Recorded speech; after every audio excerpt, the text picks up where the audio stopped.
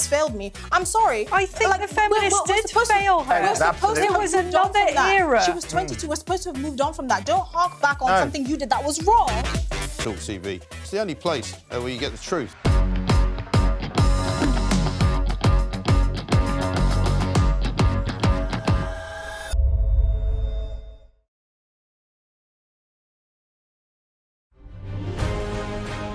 On TV, on radio, and on your smartphone.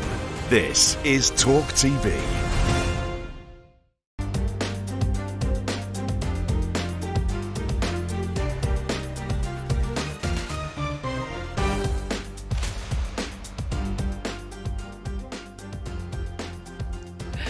Good morning and welcome to the show. I'm Julia Hartley-Brewer and you're with talkTV, on radio, online and on your smart speaker, and I'm with you live from 10 until 1.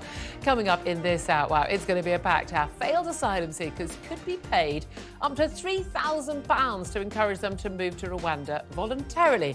That's under a new scheme being drawn up by the government. I kid you not, it's not April the 1st, everybody. And Rishi Sunak had finally, last night, branded comments about Diane Abbott by Tory donor Frank Hester as racist and wrong. This as pressures mounting on the Conservatives to return the £10 million he's donated to the party.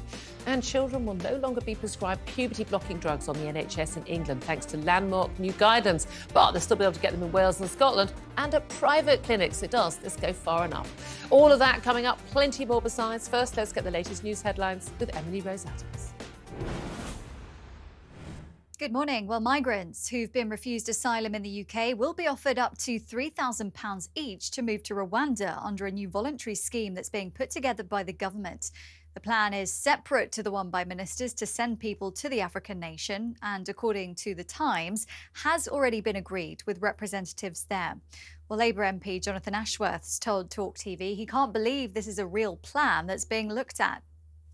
I mean, look, what is going on? I mean, you've got to have a serious plan to go after these gangs. We're spending a fortune, not only on, or the government's proposing to spend a fortune, only on the Rwanda scheme, but this sounds to me like they're admitting that that Rwanda scheme won't work. So they're going to pay the people to go to Rwanda. So look, I think it's a shambles. Britain's economy expanded in the first month of the year, signalling that the UK is on a good path to exit recession. The economy grew by 0.2% in January, according to the Office for National Statistics. The figures will give a boost to Rishi Sunak, who pledged to get the economy growing again. But senior personal finance specialist Myron Jobson's told us the economy may be turning, but there's still a long way to go. We're still in a technical recession. We still have a long way to go. I mean, high interest rates are still weighing on people. You know, the cost of debt is still quite high, and so this kind of prevents people from, again, consuming. And this is why we're still in the recession. Rishi Sunak's facing calls to hand back £10 million given to the Conservative Party after he condemned comments as racist and wrong, which were reportedly made by the major Tory backer who donated the money. Frank Hester is alleged to have said Diane Abbott made him want to hate all black women and that she should be shot. He's since apologised for making rude comments about the politician but refused to describe them as racist. Vladimir Putin says he's planning on sending troops and systems of destruction to Russia's border with Finland once the country completes the process of joining NATO. Overnight, Russian state television released a 3-hour interview with the president to discuss nuclear war, the US election and NATO's expansion. He said from a military technical point of view, they are of course ready for nuclear war, but expressed that using such weapons is not the Kremlin's desire. The head of the London Fire Brigade says the service has now completed all of the recommendations made by the first stage of the Grenfell Tower inquiry. The brigade's invested in new kit, including drones, radios and a turntable ladder which can reach up to 23 stories high. Andy Rose says he owes it to the survivors of the Grenfell Tower tragedy to reform the service.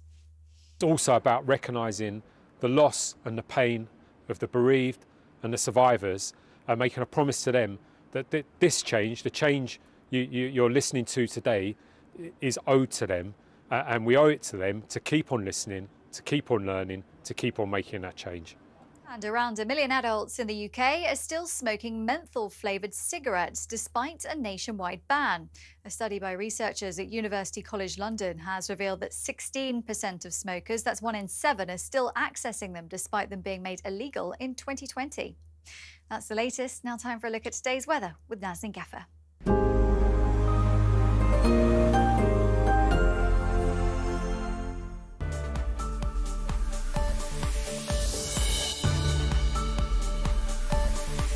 Times Radio sponsors talkTV weather. Hello. Rain is the name of the game for many northern and western parts of England and Wales through this afternoon. Rain will be persisting there with a few heavy downpours early on, and there could be some localised flooding issues. Mostly fine and bright for Scotland, except for the far northwest. There will be blustery showers, and most of Northern Ireland will see some sunshine, but cool in the north. Whereas across the south, there'll be bright or sunny spells for the east of Wales, the Midlands, central, southern and eastern England, and a mild southwesterly flow will really boost those temperatures above average, up to 15 degrees Celsius. Overnight, that rain band lingers across northern England, clearing from parts of Wales, but more wet weather there by the early hours of the morning, and it heads up towards parts of southern Scotland and Northern Ireland once again. For the rest of Scotland, a clear, chilly night with a patchy frost. England and Wales in the south will have a milder night. And then through tomorrow, we'll continue to see that rain band move its way further northwards towards the central belt of Scotland. The far north of Scotland staying mostly fine and sunny. Rain continuing for Northern Ireland and Northern England, and sunshine and showers for England and Wales, some of them heavy and thundery and most frequent out towards the west. So eastern England mainly fine, bright and mild again.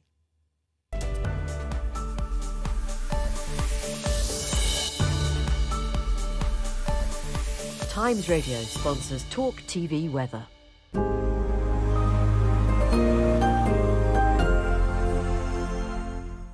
Good morning, welcome back to the show. I'm Julia Hartley-Brewer and you are with talkTV. Another quiet Wednesday morning of news, of course, yes. Well, joining me to run through all of the biggest stories of the day is Conservative commentator Benedict Spence. Good morning to you. Good morning. I mean, we had enough stories ready for the show yesterday, and then a whole load more dropped. And I have to say the one that's completely blown my mind isn't that a Tory donor has said something racist and the Tories don't want to give the money back. It isn't that there's finally some sense being seen on things like puberty blockers or even making sure we actually do have the law we've been promised to quash those convictions of people who were wrongly convicted in the post office scandal. It is more on the Rwanda scheme. Now that, by the way, that bill has gone through the House of Lords, 10 different amendments, totally ripping the whole scheme apart, goes back to the House of Commons next week. But before that, it has now emerged, thanks to the Times newspaper, I can't even believe this is true. That as it's going to be so hard to actually, get people on those planes to Rwanda, forcing them on people who arrived here illegally on boats, not eligible to stay here, or people who've already been failed as asylum seekers, they ain't going to be allowed to stay. But they come from places like Afghanistan and Iraq. We can't send them back to those countries. We haven't got a returns agreement, never going to get one. So what do we do with them?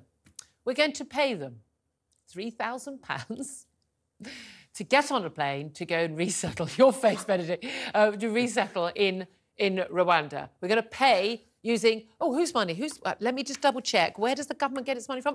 Our money to people who've come here illegally, failed to claim asylum. They're going to be paid £3,000 of our hard-earned money to go make a new life in Rwanda. I'm going to try not to say bad words, Benedict. Off to you. If anybody would... Actually, if you just want to go make a cup of tea whilst I just sigh into the camera for 3 minutes, you can do that. You can't make this stuff up. Honestly, I said stuff, not the other word. I was about to say, our government continues to make it up on a daily basis. It's Are they having a laugh? Almost like they're not very good at politics. It is. If only we had some sort of polling, perhaps, to prove that that was the case. Honestly, I mean, we talk about Rwanda as the sort of the carrot and stick approach. You're trying not to incentivise people to come. Yeah. To then say, we'll basically pay the cost that you're paying to the people smugglers if you get here and you're turned down. So it's a win-win. If you pay a people trafficker to come here and you get turned down, you get your money back, plus the free flight to Rwanda. I don't understand which genius in Number 10 thought, I know, will incentivise people to come and apply for asylum. Someone's seconded from the Home Office. So if you turn up and you're approved, you get the right to live and work, and the taxpayer will subsidise you. And if you get declined, you will get the taxpayer to subsidise you. What a fantastic system that we have. I tell you what, I mean, I've genuinely always had Rwanda. You know me. I like a holiday. I've always had Rwanda on the list because I want to go and see the gorillas. I mean, £3,000 more than covers the flights. I think I'm just going to turn up on a beach in Dover with a jacket, a life jacket on, and go, oh, hello, I'm illegal. I've come from make up a country, no paperwork. I'll just wait until the gorillas get wind of this. They'll be turning up, going, well, come on. We hear that there's just money being given out. Yeah, genuinely, it's not April the 1st, everybody. I'd love to hear your thoughts. Now, here's the thing. because I'm on air, I have to keep it clean as well. I can't say all the things I was saying off air about this policy. Quite a few other stories today as well, in the language that perhaps I would use on air, off air, very different. But I want to know your thoughts. But if you can't keep the messages clean, I can't read them out. So do your best. It's going to be hard. But we are asking about failed asylum seekers who could be paid up to £3,000 of taxpayers' money, your and my money, to encourage them to move to Rwanda. What is your reaction? Pick yourselves off the floor. Stop choking on your cornflakes. Give us a call, 0344 499 1000. Text on 87222. Get in touch on X at talkTV. Calls are charged at the national rate. Text costs one standard network rate message. Thank you very much indeed for those calls and messages in advance. Right now, I mean, this is not going to fly with Tory backbenchers. It ain't going to fly with most Tory voters. You're just walking back into the same trap they're in with Lee Anderson, you know, defecting to Reform UK, aren't they, Benedict? Honestly, it's almost as if politicians in this country have no concept of the history of their own country. There was this thing a few hundred years ago, admittedly, called the Danegeld, when Vikings would turn up and say, pay us some money and we'll go away. And the government at the time, the king, did it, and then lo and behold, they came back the next year and said, well, you paid us last time, so do it. There is no actual benefit to incentivising people who see that you're a soft touch. You know, history shows again and again, if you keep on just trying to bribe people, the people that you're paying bribes to will come back. But if they're not eligible to be here, then we should be able to deport them. And again, if the human rights laws and whatever it is, ECHR, stop you from doing that, then you need to leave them. End of discussion. This money should be going towards funding deporting them, not bribing them, which will incentivise them to come in the first place. Talking of money and being paid out, £10 million is the amount of money just last year that Frank Hester, a Tory party donor, gave to the party. Yesterday, not surprisingly, people have been urging Labour, obviously, but I mean, again, they'll be doing it for party political reasons, urging the Tories to pay back that money after comments emerged, which, by the way, everyone keeps saying allegedly. He hasn't denied making these comments. He made these comments. He just says they weren't racist. However, it took, I mean, wow, best part of 12 hours plus. I think actually from The Guardian dropping to the 6 p.m. when the Prime Minister's spokesman put out a statement saying these comments were racist and wrong. I think it was probably more like 20 hours. It was Kemi Badenoch, one of the leading members of government and of course black herself, to actually come out and say what the government's representatives and the government spokesman would not say all of yesterday morning, that what these comments were racist. I mean, when you say that Diane Abbott, a black woman, makes you want to hate all black women and she should be shot, I don't know what that could be. He didn't say Diane Abbott makes you want to hate all Labour MPs or Diane Abbott makes you want to hate all people called Diane. No, he was literally extrapolating from, you know, one woman to all women of her colour. By definition, if that isn't racist, I don't know what is. And even if it's a joke, talking about how she should be shot. Other comments he's made, also about Indians that have emerged, talking about how, you know, basically there was not room on this balcony for Indians. Oh, maybe you could all cling on to that train over there. I mean, you know, because we've seen images from India of overcrowded trains and people holding onto the trains. It seems this man has got a mouth where he just can't stop himself. Yeah. I'm fascinated to know what he says about people like, for instance, the Prime Minister, a man of colour, the Home Secretary. I wonder what he says about them when they're not in the room. Yeah. Here's the thing. Should they... Look, he's a racist. People who say racist things are racist. Do you understand? It's not complicated. Frank Hester is a racist. Feel free to sue me, mate. You're a racist. What you said is racist. You said numerous racist things. You're a racist. It's a reasonable assumption for a reasonable person to make. I don't think you're going to win in the libel courts. Should the Tories give that money back? It's probably already spent. But should they say, we don't take money from people who hold these views? Well, this is actually a rather difficult question. I know a lot of people are sort of trying to present it as an open and shut, sort of very clear issue. It's not. If you are a Conservative and you are ideologically wedded, I know a lot of Tory MPs are not actually ideologically wedded to Conservatism, but if you are and you genuinely believe that your ideology is in the best interests of the country for everybody, including dealing with racial disparities, injustices, all that sort of thing, actually you have, I think, a moral obligation to keep that money. Because yes, seriously, I don't think you should just reward him by giving his money back. I think what you should be saying is, what they should have done is said, we completely denounce what Mr. Hester said. It's disgraceful. This is our record on racism whilst in office. This is what we will do if we are elected. and we will put the money towards doing that. I don't think actually this. I'm well, sorry. No, they're going to put the money towards I'm campaigning on yes, Facebook. and if they believe that they are the best party for ethnic minorities in this country, it is morally upstanding to take a racist's money and put it towards that cause. And I know that lots of people will say it's not a good look. If I don't know, I mean, people talk about Hitler time. OK, let's just say Adolf Hitler, right now, was alive and well and said, I'd like to give the Tories money. Do you know that big sense? As far as I'm aware, he's not taken... He's not taken... Mr Hester has not taken this money from people that he's murdered because he's... No one's saying that. No, he's got, as far as we're aware, he's got this money through entirely legal means and he's deciding to sort of dispense it how he sees. If you are the Conservative Party and somebody gives you money, if you believe what you're doing is the morally correct thing to do and that person has not given you strings attached, you know, saying, I want Jim Crow laws in Lincolnshire or you don't get the money. If he's just given you the money and you can actually go, yes, and now we're going to take this towards social justice or whatever, you have a moral imperative to do that. And I know what you're going to say, and this is your journalist's hat on, and you're saying, it's not a good look, it's not with this, that, and the other. Fine. But politics is about making difficult decisions. If you can put that 10 million towards here's my thing. a better cause... Politics is about making difficult decisions. Who's going to do a better job? I don't think it's a difficult decision to say, we don't want to win a campaign based on having 10 million quid from a man who has made outrageously disgusting, numerous racist remarks. I think it's fine to take money from a racist person and put it towards...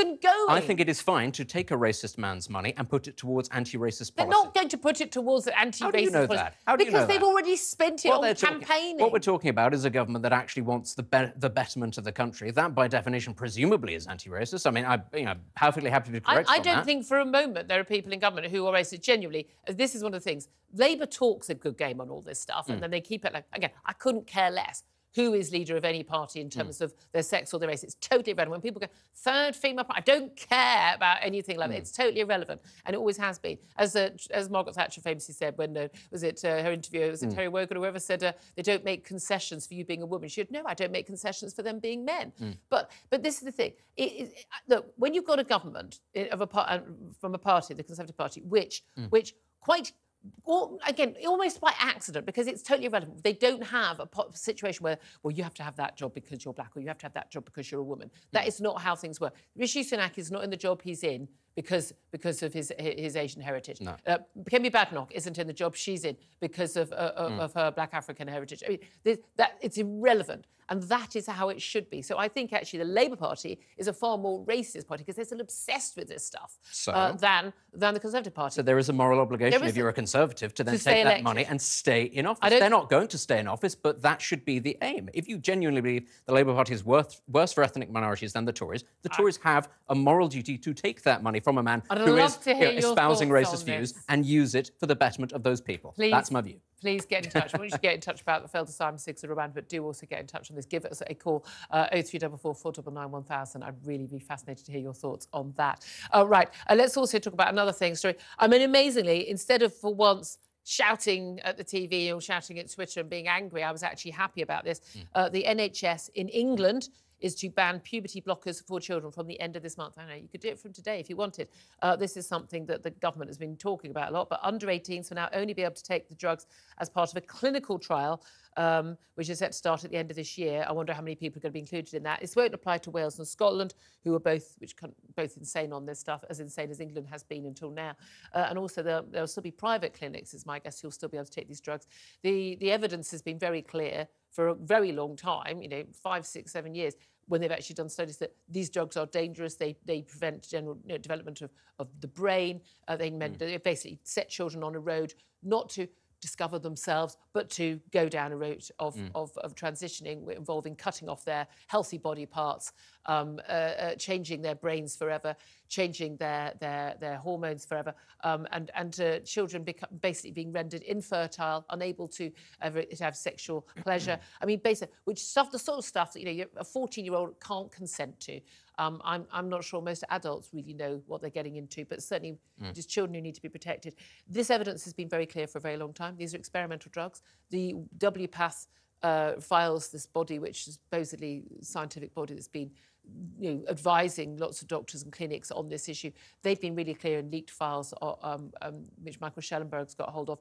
showing quite clearly they know perfectly well how dangerous these drugs are. They know that children can't consent, and they know that they have massive, massive long-term harms, and they've carried on anyway. This, is it not, is one of the worst criminal acts of abuse against children organised by the state that there has ever been. It's why I don't consider this a victory. It's just, you know, returning normality to one part of the country, one aspect of the country, is not a victory, because actually, you know, I use the Viking example afterwards. The barbarians are still in Wales, they're still in Scotland, they're still in the private sector. You can still go to them. And let's be clear, in the next couple of months, the odds are the Tories will lose and Labour will come back in.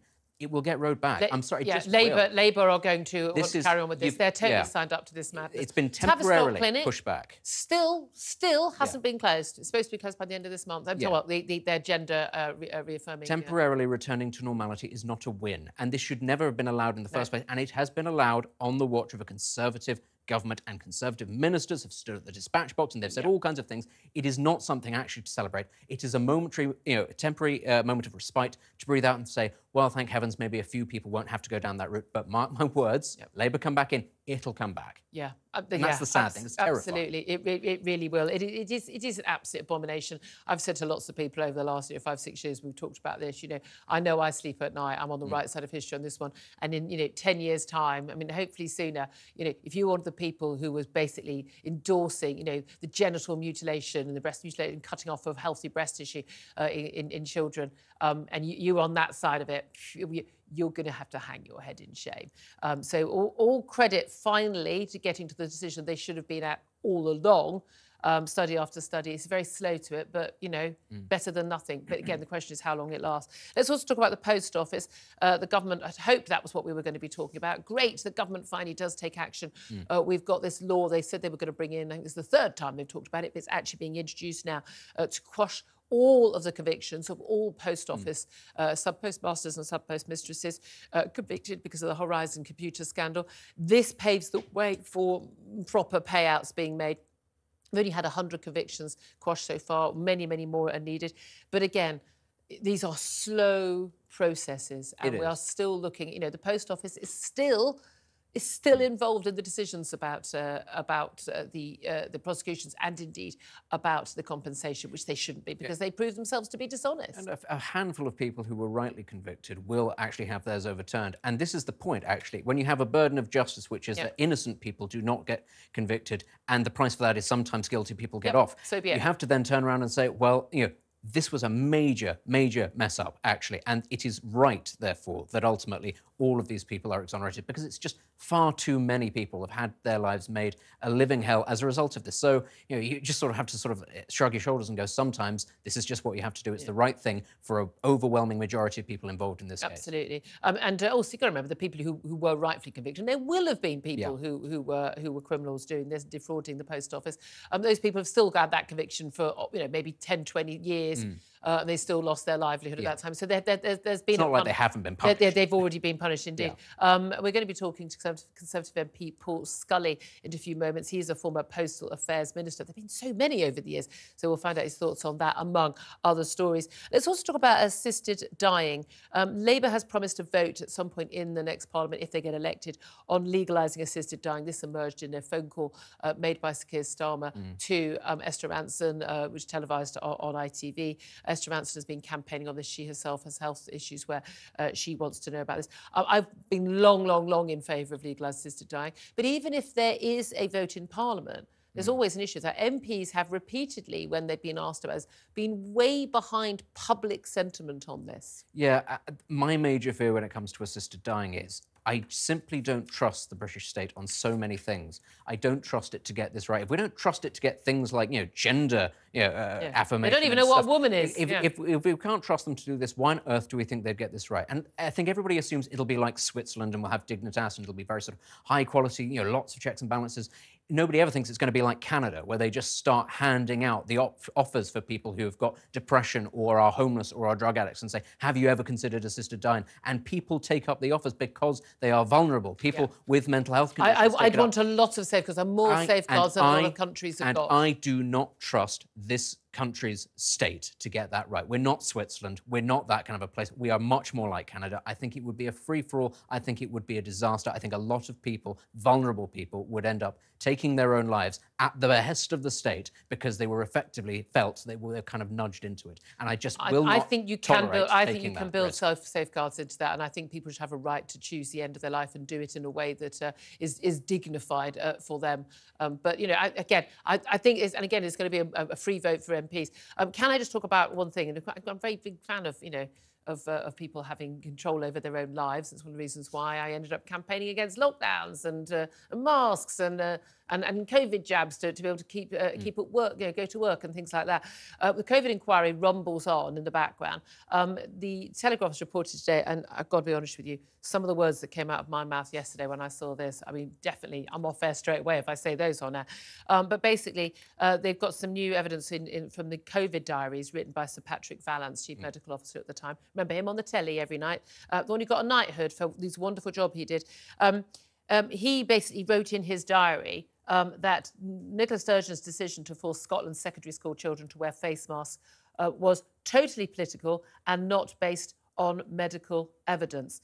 And this was their decision noted in August 2020. Of course, we know that when children were allowed back at school in 2020 in England, they went ahead and they forced masks. Forced, that's the word, forced masks on children in England as well. And we know that that was a political decision. We've seen that in Matt Hancock's diaries and other stuff that's come out in the COVID inquiry, that was done, again, because, well, Nicola Sturgeon's done it, and everyone knew she'd done it for political reasons, and then they did it to kids in schools in England, 8 hours wearing those masks.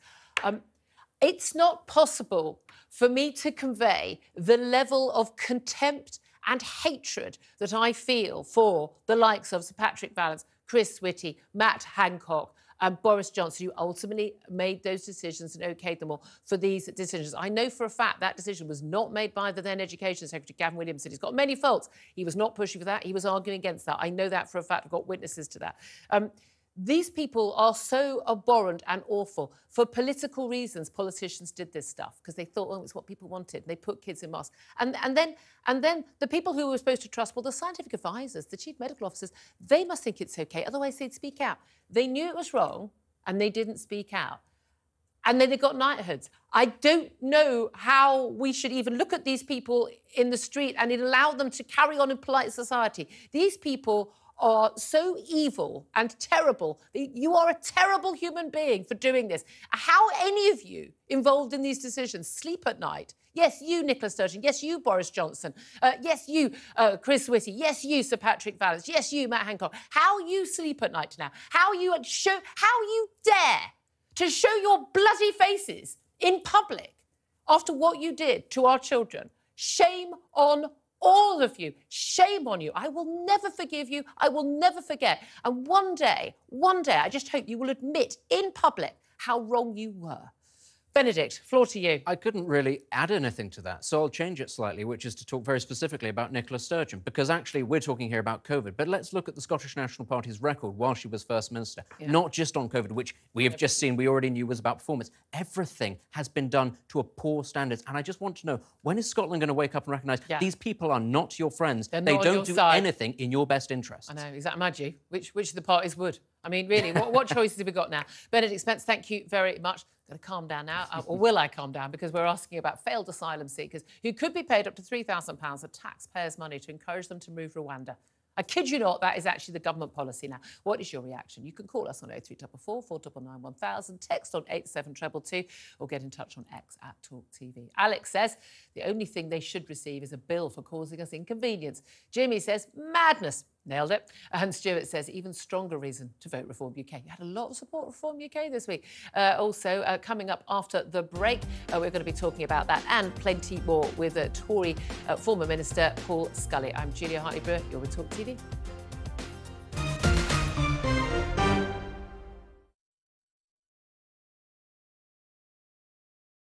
Hey, very good morning to you. Thanks for joining us. You're with talkTV, on radio, online. And we're on your smart speaker. Now, you ain't going to have an eve-it, me old Chinas, but a new report is calling for a new definition of cockney. All right, Jeremy, me old China. Rosie, all right, oi, oi, treacle. When J.K. Rowling says, let's just be honest, that's all she's saying, let's just be honest. When a man goes out and kills, we should talk about them as what they are, a biological man. Trans woman, it's not a woman. Trans woman is a man. Lee would have to go much further than his statement. I mean, he did say that he spoke clumsily and he understood the Prime Minister's position, but I think he'd need to say that he'd got it wrong. Then I had a phone call this morning from Plymouth City Council, a lovely woman called Anna. And yeah, I've just received an email just saying that, yeah, I'm going to be getting a badge. Quite right too. Quite right too. It's that time again to get the violins out. That's right. Prince Harry has lost his bid for UK security after moaning he'd been singled out. You might as well be discussing an invasion of Daleks for all I really get this. but I am now on social media, having been dragged off my £8 Nokia, reluctantly kicking and screaming. I'm a huge hit on Instagram, as you probably know. What are you doing? I was just about to do it. Ooh! It's carry on. What just happened?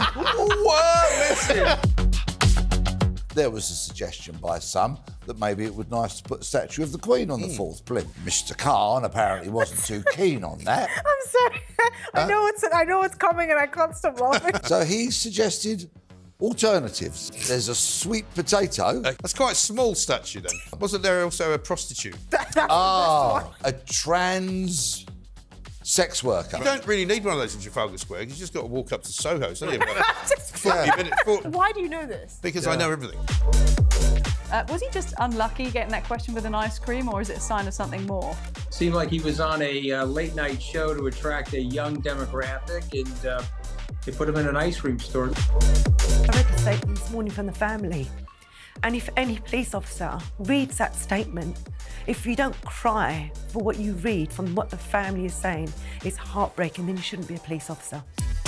The UK, I'd say, has lots of racism within it. I don't necessarily think it's a racist country, but it permeates our institutions. Yeah, but for her to say, come out and vote, and by the way, when I was 22 years old and I had an affair with a married man that I knew was married, the feminists failed me. I'm sorry. I think the feminists did fail her. It was another era. She was 22. We're supposed to have moved on from that. Don't hark back on something you did that was wrong. talkTV. It's the only place where you get the truth.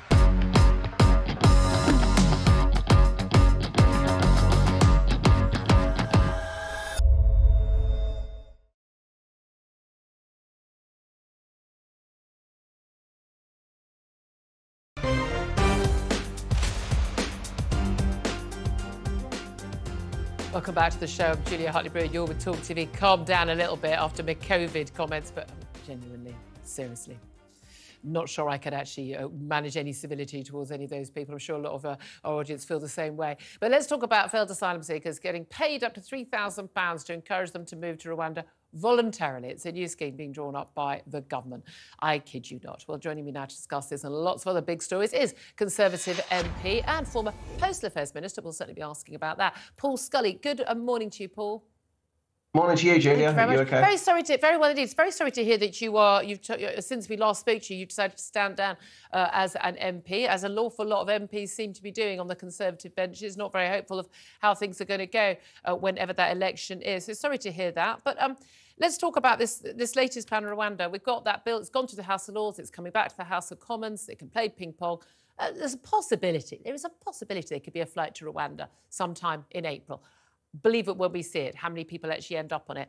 But is the solution to the problems of getting people out to Rwanda really actually doing a deal, which apparently the UK struck with the Rwandan government earlier this year but has kept quiet, for this controversial deportation scheme that, you know, to be added to by actually literally paying people with other people's taxpayers' hard-earned money to move to Rwanda, £3,000. I mean, is that really going to fly with your voters? Well, look, first of all, thanks very much for your kind words. It's always been good to work with you. I hope we can in the future, whatever I do.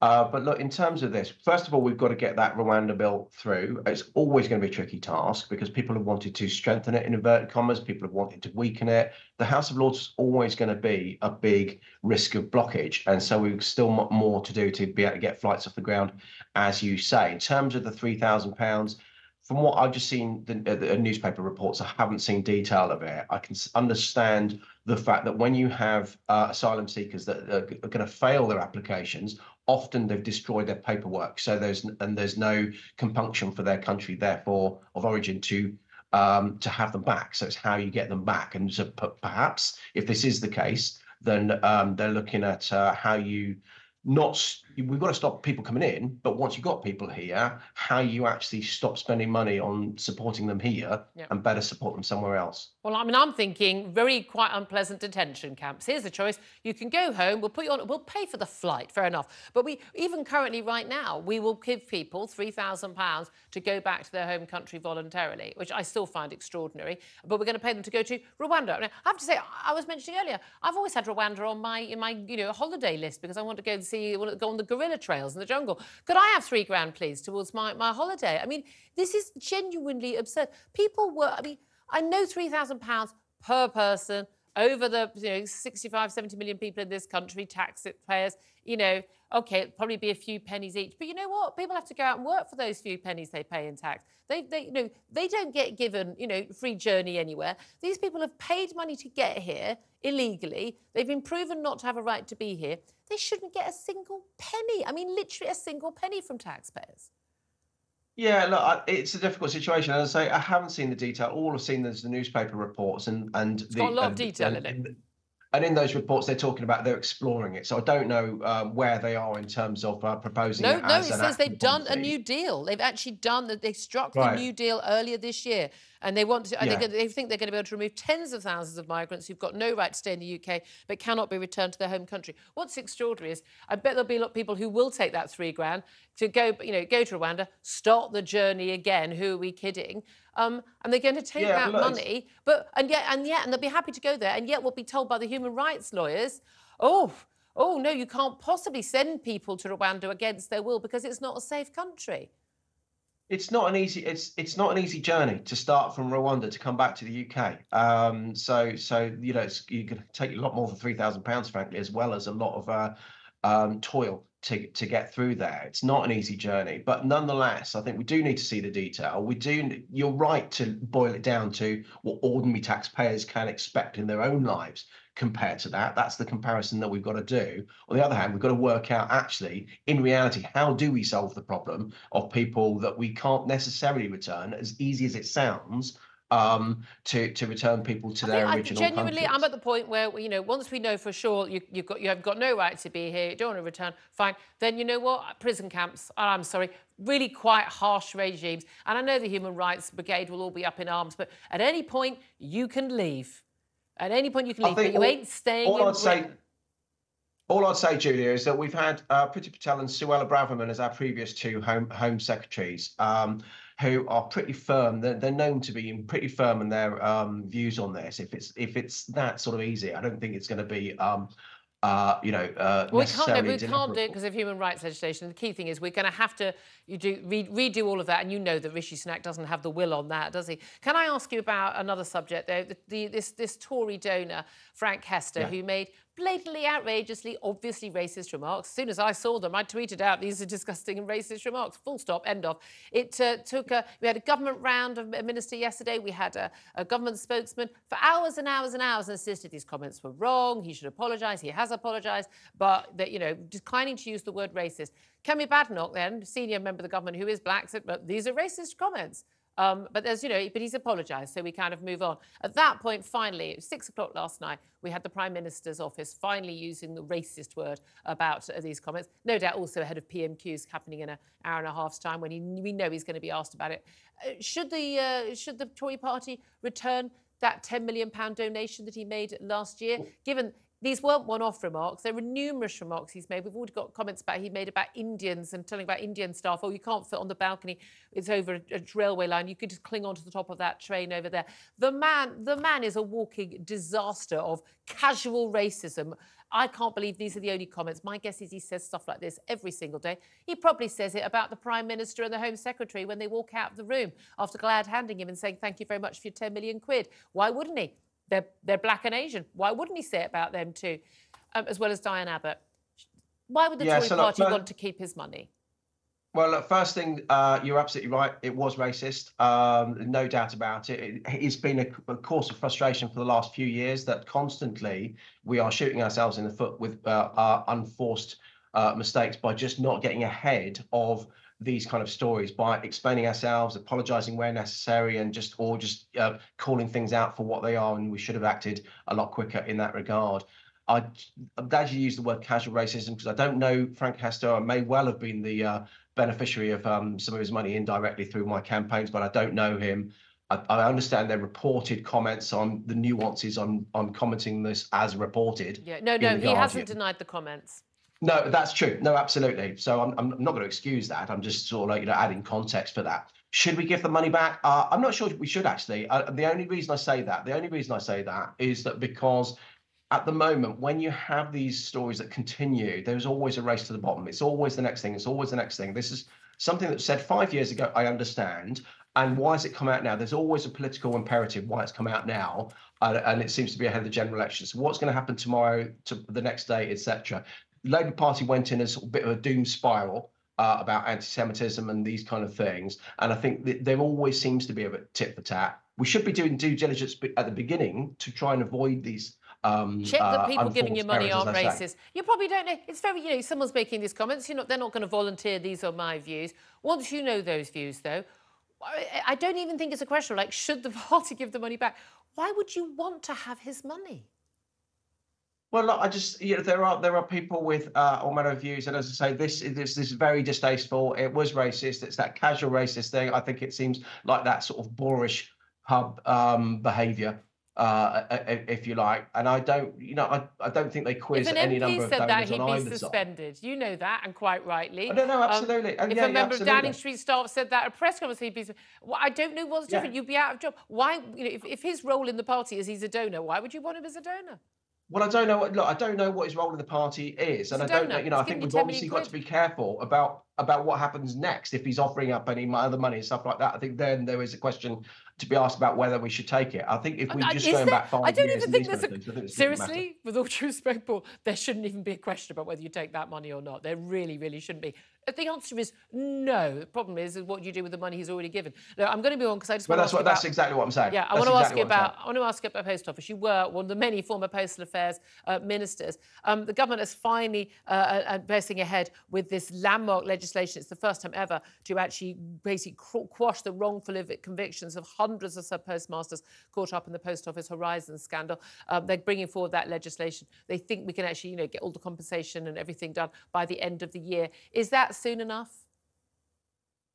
Yeah, because it's really tricky. It really is trampling over the independence of the judiciary. But I'm glad to say that the conversations that the Postal Affairs Minister now, Kevin Hollinrake, and the Justice Secretary, Alex Chalk, and the judiciary themselves has really they understand this is a very major miscarriage of justice. It's an extraordinary situation. And so now we've got to make that work. And let's get the legislation through quickly. It's being introduced today. It can be done quickly because I think there's nobody going to object in Parliament, even if they do find it difficult about the independence of the judiciary. And then we can start the compensation scheme for them. You rightly said earlier how long this is taking for all of the other people in the system. Hopefully most of those can get done by August. These people, because we've got to exonerate them first, might take a little bit, will take a little bit longer. OK, thank you very much indeed for joining us. Conservative MP for now, former Postal Affairs Minister Paul Scully. Still with me is Benedict Spence. I just want to come back to you really briefly on the Tory donor. You were saying there's no reason why they should give that money back. They're going to use it in campaign. They think they'll be better as a government than Labour Party. But, I still find it extraordinary that is even a debate within government right now. I think if you believe that your ideology is what's best for the country and best for ethnic minorities, you're morally obligated to keep that money and keep yourself in office. That's ultimately how I think. It doesn't matter where the money comes from in this. We'll no doubt come back to that more in the show. Thank you, Benedict. Now, failed asylum seekers could be paid up to £3,000 of taxpayers' money to encourage them, not force them, to return to move to Rwanda. I've been asking for your reaction. Give us a call, 0344 499 1000. Text 87222 or get in touch on X at talkTV. You have been doing that. Andrew says madness. They'll take the money and disappear back into the UK system. I'm assuming you don't get the money until you've actually left the country. I mean, no, this government is that incompetent. I was going to say, there you go. Here's a cheque for £3,000. Don't forget to get on the plane on Monday morning. No, they actually are that useless, aren't they? They would do that. Oh, God. God, it's all so depressing. That's exactly isn't it? what would happen It's what in they're that gonna exact tone of voice. Oh, God. Anyway, God, it's painful. Richard says, what is the alternative and how much would that cost? And Jay says, OK, it's cheaper than keeping them here. Yeah, fair enough. Some of those hotels are costing about that a week. Now, you've also been getting in touch on the phones. Keep those calls coming in. Chris is in Surrey. Chris, save me. Save me. I think I'm too late, Julia, unfortunately, darling. I would. This is the Westminster bubble at its worst. Isn't it? I mean, they are absolutely ridiculous. They don't realise that there are 6 billion people on this planet that live on under $5 a day. There are 3 billion that live on under $3 a day. So $3 a day is the countries where they're mainly coming from. So you're now putting in, as well as the hotels, food, vouchers, and everything else we're giving the illegal immigrants, we're now making an even bigger pull to come and get nearly 3 years' salary and go home free. It defies belief, doesn't it? I mean, as you say, but they just live in a completely different world.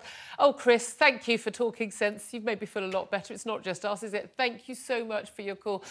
Coming up after the break, good news, children will no longer be prescribed puberty-blocking drugs on the NHS in England, thanks to landmark new guidelines.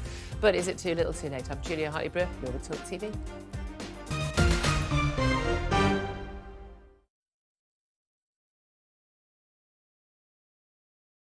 Hey, very good morning to you. Thanks for joining us. You're with talkTV, on radio, online. You're on your smart speaker.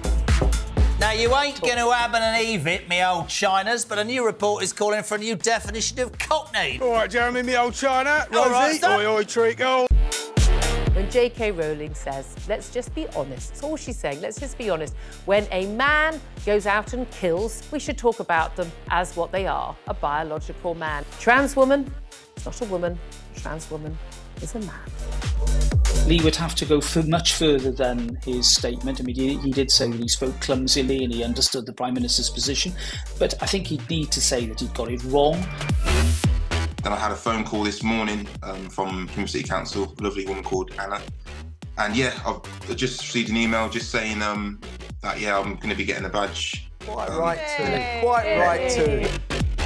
It's that time again to get the violins out. That's right.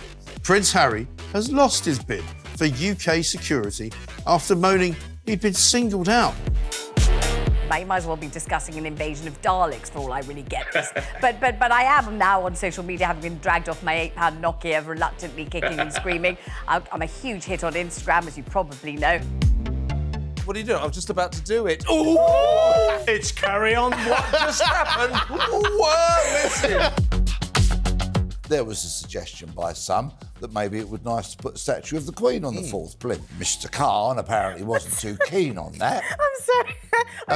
I know it's coming and I can't stop laughing. So he suggested alternatives. There's a sweet potato. That's quite a small statue then. Wasn't there also a prostitute? A trans sex worker. You don't really need one of those in Trafalgar Square. You just got to walk up to Soho. It's only about 40 minutes. Why do you know this? Because I know everything. Was he just unlucky getting that question with an ice cream, or is it a sign of something more? Seemed like he was on a late-night show to attract a young demographic, and they put him in an ice cream store. I read the statement this morning from the family, and if any police officer reads that statement, if you don't cry for what you read from what the family is saying, it's heartbreaking, then you shouldn't be a police officer. The UK, I'd say, has lots of racism within it. I don't necessarily think it's a racist country, but it permeates our institutions. Yeah, but for her to say, come out and vote, and by the way, when I was 22 years old and I had an affair with a married man that I knew was married, the feminists failed me. I'm sorry. I think the feminists did fail her. It was another era. She was 22. We're supposed to have moved on from that. Don't hark back on something you did that was wrong. talkTV. It's the only place where you get the truth.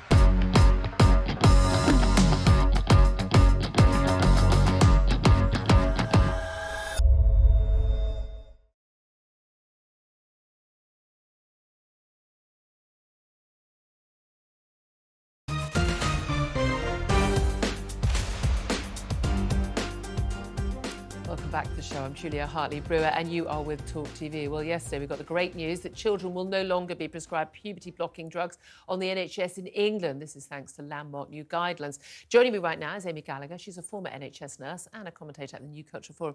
Good morning to you. Thanks for joining us. I mean, I saw this news and I think, oh, this is amazing. I mean, thank God, finally, people have seen sense after numerous studies showing how damaging and dangerous and the harms of these drugs and very little benefit from them, actually. But there are still some concerns about whether or not these are going to still be available at private clinics, where desperate parents are going to take their apparently desperate children, and also still be available in Wales and Scotland and therefore still be accessible. What was your reaction when you heard the news?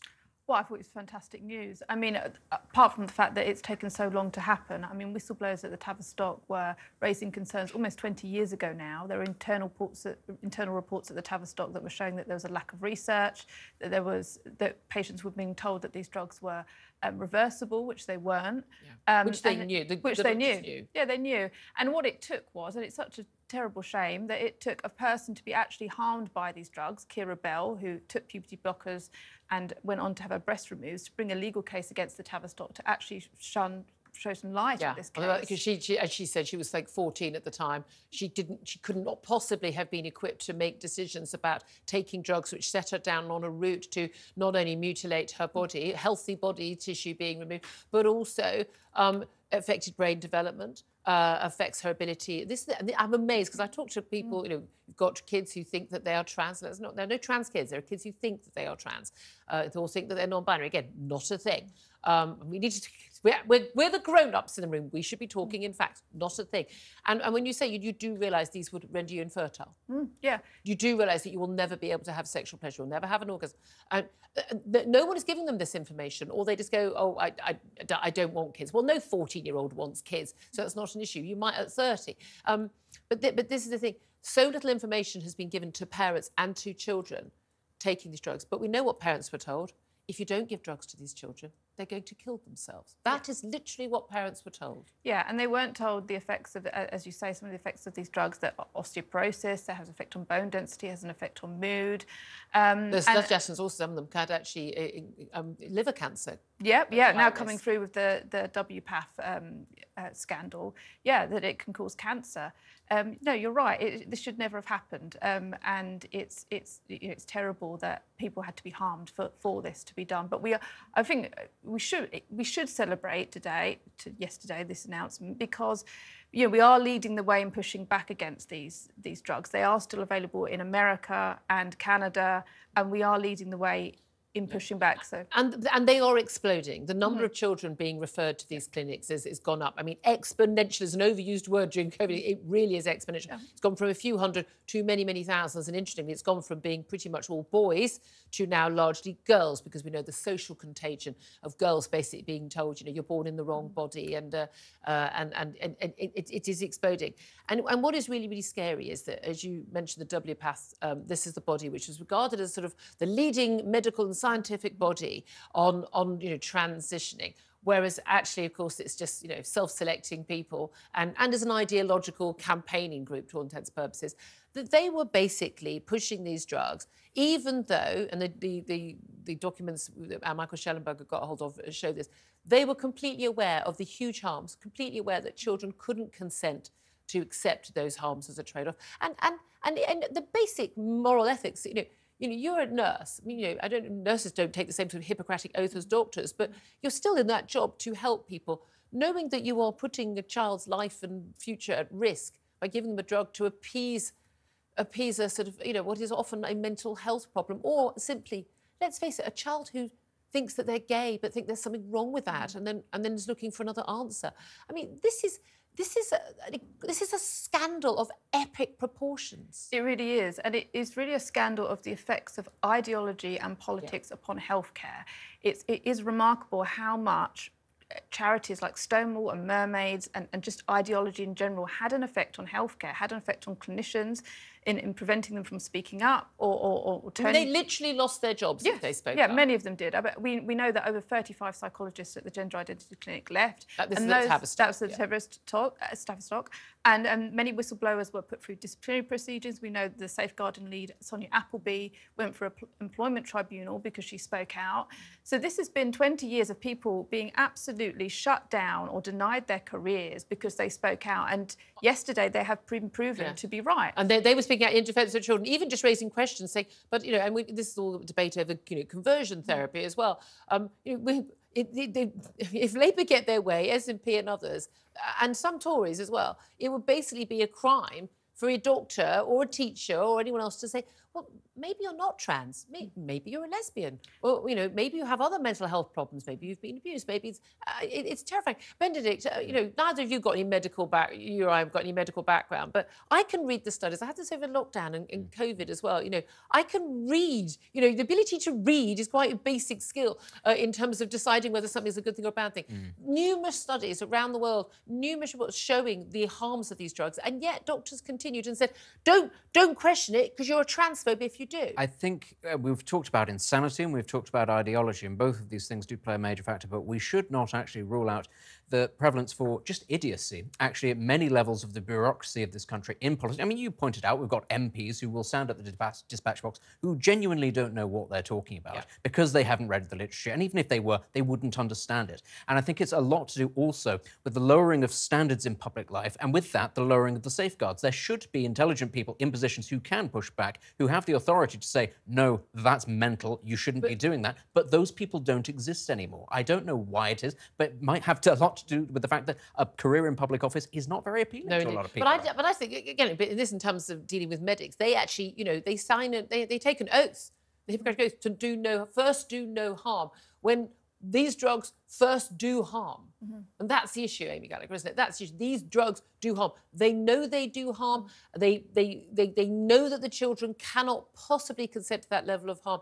And parents are sort of blackmailed. I've got friends who are parents who, in this sort of situation, you know, you're told, you know, that your kid might kill themselves, so you agree to it. And if you speak up about it, you're transphobic. You might have your kid taken away from you. And yet these drugs are not the answer. No, that's right. I mean, the High Court ruling of Kira Bell determined that you know, young people are unlikely to be able to give consent to puberty blockers. And unfortunately, that was then overturned. But what it did lead to was the Cass review, and the Cass review showed that just as you said, that young people cannot consent to these ideas. An affirmative-based approach is basically not... say yes, of course you're trans. Yeah, an affirmative-based approach is not the correct approach, and it's lacking an evidence base. It's just all the evidence is there, as you say, but it's just the ideology that seems to override the evidence, and that has been the story of this scandal. Yeah, and again, it's the story of all the scandals we've seen on any medical grounds over recent years, which is shouting down and shouting names at people who raise legitimate questions. We've got a real problem in the scientific and medical world. Amy Gallagher, pleasure to have your company. Thank you very much indeed, a former NHS nurse and also commentator at the New Culture Forum. Coming up in the next hour, more from Benedict Spence, and the Domestic Abuse Commissioner warns about plans to release prisoners early, and Labour has come out against the UAE's bid for the Daily Telegraph. We'll talk to the editor of The Spectator about that. I'm Julia Hartley-Brewer, you're at talkTV.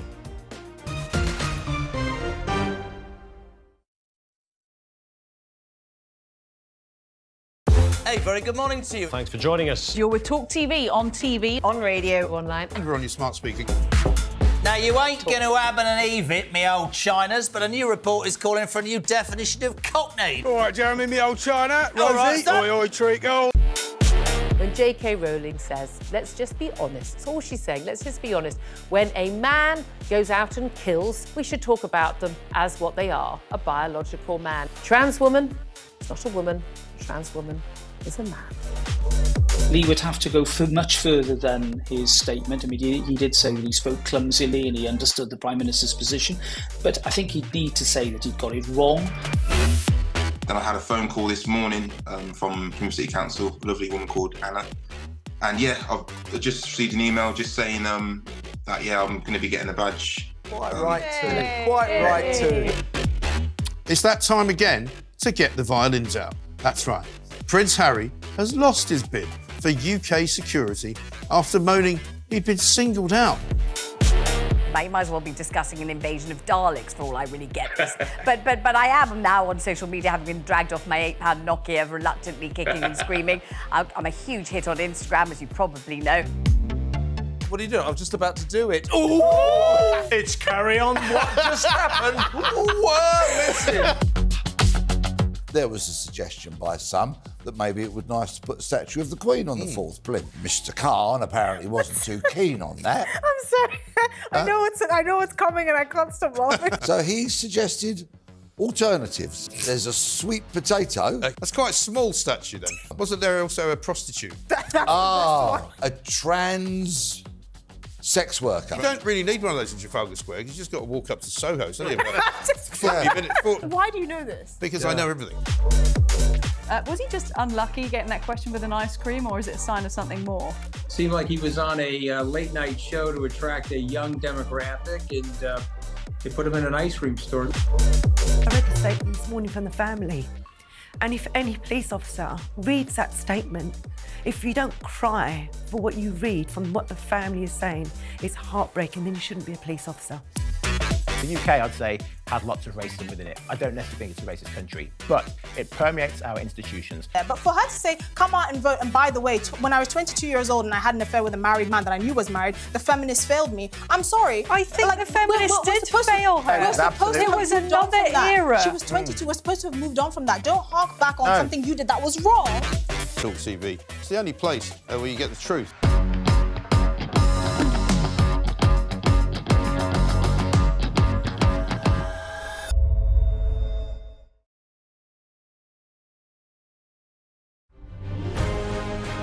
On TV, on radio, and on your smartphone. This is talkTV.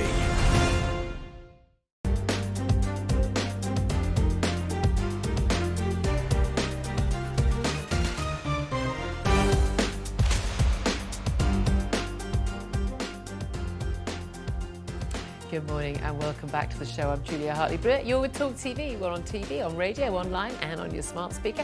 And I'm with you live from 10 until 1. If you've missed the last hour, you have really missed out, guys. Coming up in this hour, failed asylum seekers could be paid up to £3,000 to encourage them to move to Rwanda voluntarily under a new scheme drawn up by the government. And I kid you not, that is actually the policy, and it's not April the 1st. I know. Pick yourselves off the floor, please.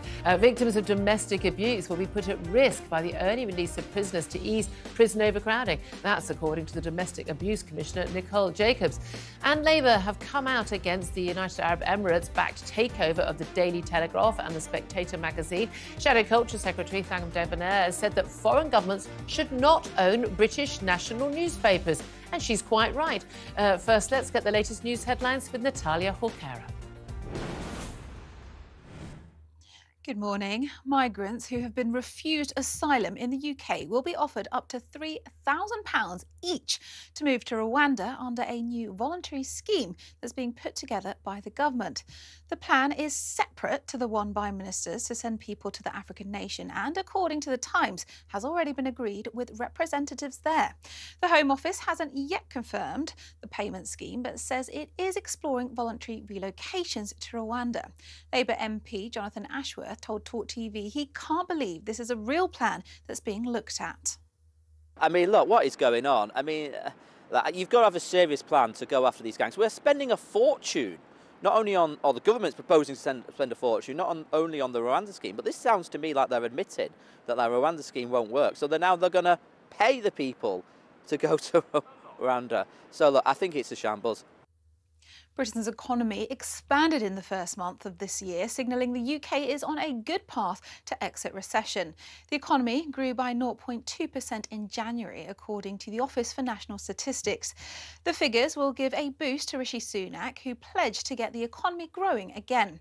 Senior personal finance specialist Myron Jobson told us that the economy may be turning, but there's still a long way to go. We're still in a technical recession. We still have a long way to go. I mean, high interest rates are still weighing on people. You know, the cost of debt is still quite high, and so this kind of prevents people from, again, consuming. And this is why we're still in the recession. Rishi Sunak is facing calls to hand back £10 million given to the Conservative Party after he condemned comments as racist and wrong, which were reportedly made by a major Tory backer who donated the money. Frank Hester is alleged to have said Diane Abbott made him want to hate all black women and that she should be shot. He has since apologised for making rude comments about the politician but refused to describe them as racist. A court in Romania has ruled that social media influencer Andrew Tate and his brother can be extradited to the UK after a British police force secured a European arrest warrant for sexual aggression allegations. Bedfordshire Police said they are working with authorities in Romania as part of an investigation into the pair after they were detained yesterday. The head of the London Fire Brigade says the service has now completed all the recommendations made by the first stage of the Grenfell Tower inquiry. The brigade has invested in new kit including drones, radios and a turntable ladder which can reach up to 23 stories high. Andy Rose says he owed it to the survivors of the Grenfell Tower tragedy to reform the service. It's also about recognising the loss and the pain of the bereaved and the survivors, and making a promise to them that this change, the change you're listening to today, is owed to them, and we owe it to them to keep on listening, to keep on learning, to keep on making that change. And around 1 million adults in the UK are still smoking menthol-flavoured cigarettes despite a nationwide ban. A study by researchers at University College London has revealed that 16% of smokers, that's 1 in 7, are still accessing them despite them being made illegal in 2020. That's all from me. Now time for a look at today's weather with Nazanin Gaffer.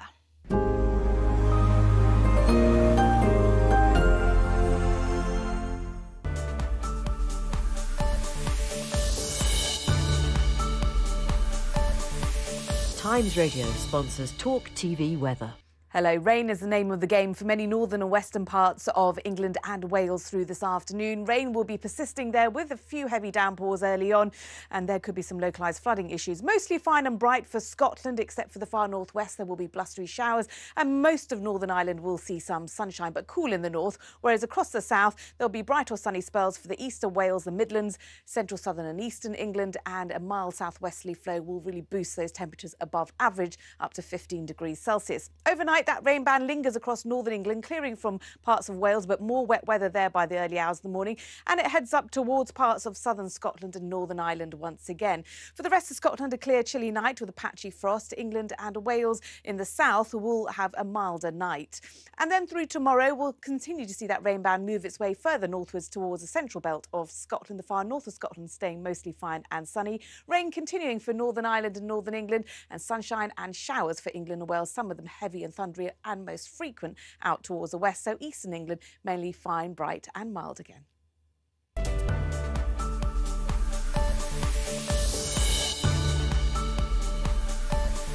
Times Radio sponsors talkTV weather.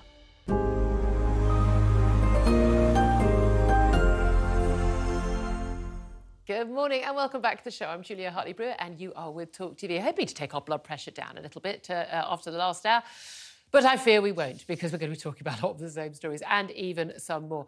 Still running through all the top stories with me this morning is Conservative commentator Benedict Spence. Yeah, I mean, I have to get all my expletives out in the break time about the various policies and the things we're discussing today. But hey-ho, managed to do it. Keeps me on air. Let's talk, first of all, about the astonishing front page of the Times today, revealing a new government policy that they've done already. They've done the deal. It's not a proposal. They've done the deal with the Rwanda government. So along with the deal to deport people who don't want to be sent, who are failed asylum seekers, illegal migrants in this country, to Rwanda, handful of people. Bill goes back to the House of Commons next week from the House of Lords. 10 amendments. They'll overturn those. And then who knows? We could actually get a plane taking off the ground with one person on it sometime in April. Believe it when I see it. I don't even think this policy is going to change anything. However, alongside this, they're looking at paying people £3,000, which they already do, to return to their home country voluntarily. No, going to pay £3,000 to people to go to Rwanda voluntarily. That country that apparently is so awful we shouldn't be deporting people to.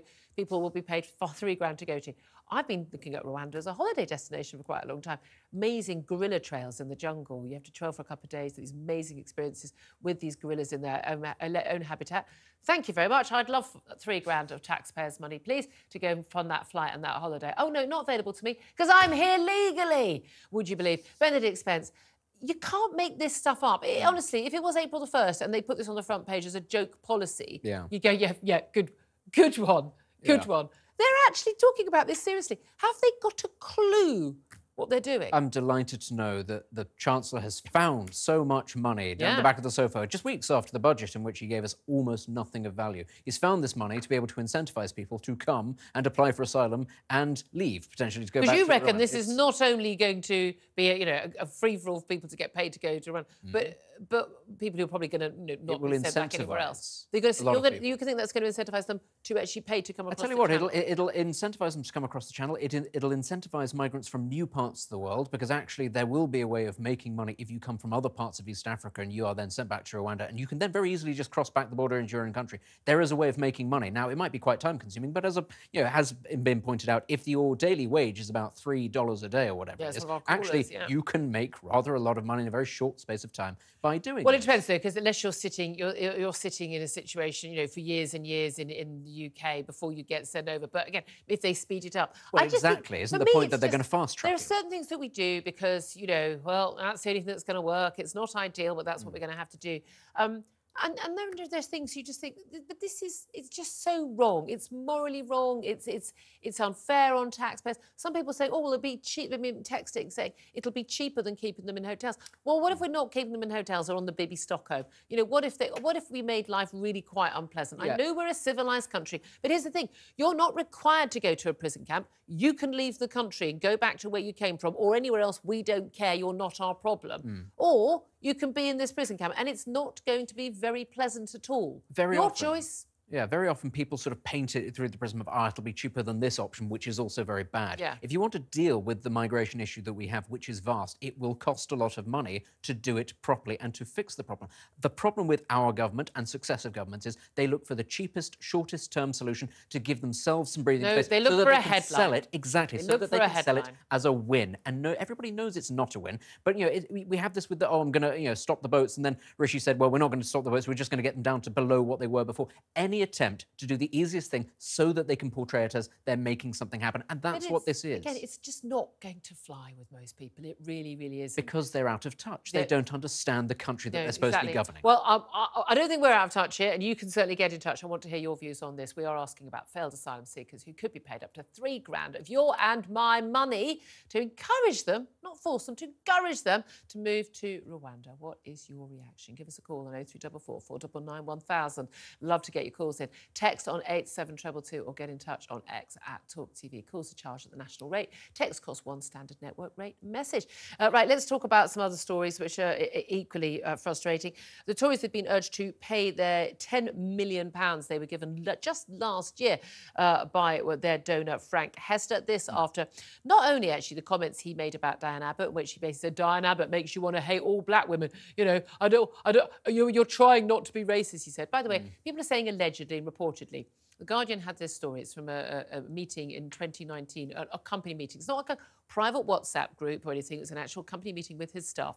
He has not denied making these comments. He denies he's racist. Well, it took, pretty long time, about 20 hours before the Prime Minister's spokesman put out a statement after this story emerged to say that, yes, these were racist comments. Kemi Badenoch, who is herself black, found it very easy during the day to point out that these were racist. But certainly big question marks about what happens to that money. Look, in less than an hour, Rishi Sunak is going to be standing at PMQs. Right now, they're in a meeting deciding does he or does he not say he's handing that money back. And they'll be focus grouping it and checking other people, as opposed to just, in my view, doing the right thing and saying, not only will we never take a penny from this guy again, we don't want his money because we don't take money from racists. I do think that the key thing here is that actually they haven't come to a decision, and it should have been a very yes-no, very quickly done. Whatever angle you're going to go with, you're going to do it very quickly so that you nip the story in the bud and it doesn't drag, but they're allowing it to drag.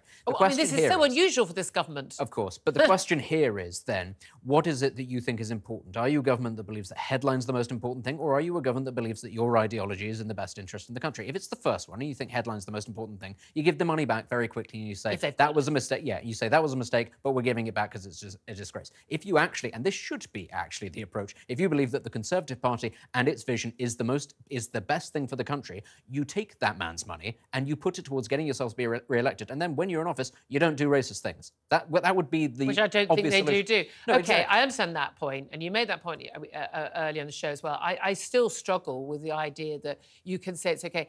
Yes, and I know a lot of people can say, well, look, that's just the optics. It's just what it looks like.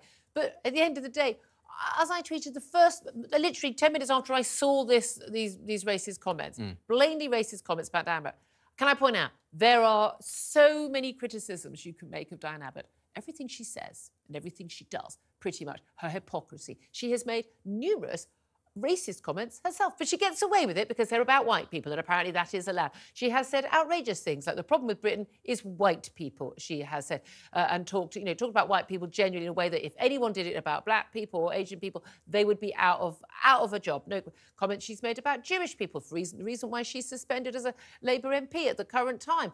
I mean, absurdly so long on, but suspended summer last year because of comments basically saying that Jewish people had never suffered racism, they'd suffered prejudice in the same way, likening them to people who were ginger suffering prejudice. I mean, ridiculous, stupid remarks. You can criticise her for a million things.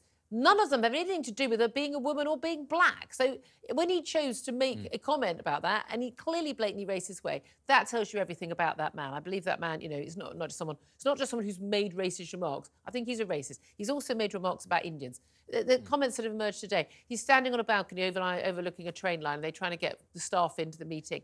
Obviously big balcony. Can we get the Indians in? There's not enough room for the Indians. They can all crowd onto and hang onto the top of that train over there. Come on. This guy he's the pub bore, isn't he? He's just a horrible, sad old bloke with views that belong to the 1950s, and we're rid of that. And if the Tory party, led by the way by the first ethnic minority Prime Minister, I suppose you can count Disraeli, of course, who was Jewish, but certainly British Asian Prime Minister with black foreign Home Secretary, former Foreign Secretary, former Asian. Home secretaries, people who've been appointed not because of the colour of their skin, but because they were good at their job and good at politics. I'm sorry. I'm sorry, but you cannot accept money from that man. I think, though, if you were to perhaps ask those people, they might argue that what's more important is a party that gives people like them the means to rise in society is more important than a political party like the Labour Party that likes to play divisive politics with different ethnic minorities, as we've seen recently. And call everybody who's not white a victim. Absolutely. I think they would say that's a morally better argument to make. And also, I don't think a man who says racist things should get a £10 million refund because he was racist. I don't think I'll donate the money to charity. Well, I mean, in any event, I don't think he should be getting his money back. Okay. I think we can all agree. Yeah, I think we can all agree that, absolutely. And again, I don't like people being cancelled either. He said sorry. Okay, I do agree with Kemi Badenoch on that. But there is also an element for me where, people.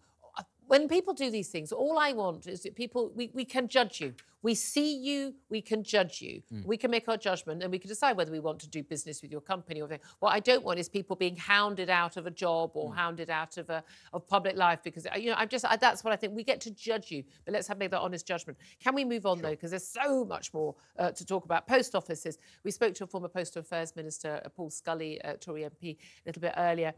Government finally bringing in this law to quash, this is landmark, to quash convictions in the courts, but Parliament to basically overrule the courts, even though, of course, the courts have ruled that in every case these should be overturned. Yeah. There will be some guilty people who get their convictions overturned. I'm remarkably relaxed about that. But we all know this wouldn't have been happening if it hadn't been for an ITV drama on at Christmas, because this has been rumbling on for so long. Yeah, I mean, that's a sort of a common theme in the UK, actually, about lots of scandals. I mean, you could mention things like Hillsborough, for example, the scandals that just go on for blood too long. Scandal. Because the attitude is not, we need to get to the truth. It is cover your own backs in case the truth is very unpalatable, which many people suspect it is. But I do, also I have to echo what you're saying there. Actually, our justice system is based on the idea of innocence until proven guilty. That means sometimes some guilty people will get away with their crimes. But the important thing is that innocent people are And not punished for things they many, didn't do. thousands, That's why this is very thousands important. of people's lives were really completely ruined. We know Absolutely. 4 people committed suicide. We know 100 or so have died without having their names cleared. And again, you can't access the compensation. The key thing for me is also that the compensation is not paid by the taxpayer. Even the post office, we're the sole shareholder of the public. So it needs to be paid for by Horizon. And also, we need people to go to jail. There were quite clear, quite blatant attempts to pervert the course of justice. That is a serious criminal act. People need to go to jail. I think certainly, as well as having their convictions quashed, people need to see that there is a push in the other direction for people to be forced to take responsibility for their actions. Because it's not enough to just say, "Oh, sorry, we made a mistake." Yeah, they didn't make the things because we know they didn't make a mistake. They Yes. knew it. But yeah, it is just extraordinary, isn't it? Let's also talk about the revelation yesterday that Labour are going to promise a vote on legalising assisted dying. This was done in a phone call by Keir Starmer to Esther Ranson. She's suffering from terminal cancer. I mean, one of our sort of, nation's sweethearts. I mean, you grew up watching That's Live and programmes like that. Absolutely lovely woman. I've interviewed her many times. But she wants to have, legalised assisted dying in this country. People not having to go. She's bought a membership of Dignitas. You can go to a clinic in Switzerland and do it. But people are saying, look, we want to be able to do this in our own country, in our own homes, with our families around us.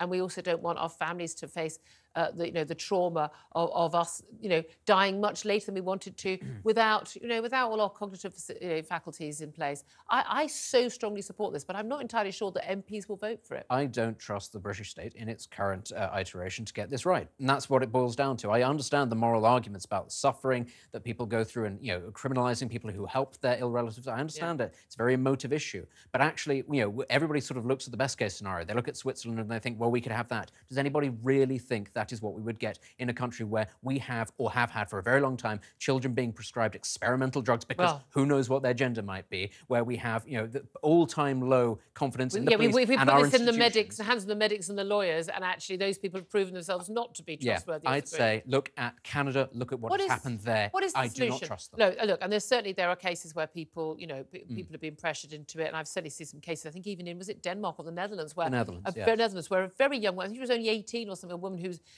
had depression and wanted to end her life. I'm sorry, no, that would not be, under any law that I would agree with, that would not be allowed to happen.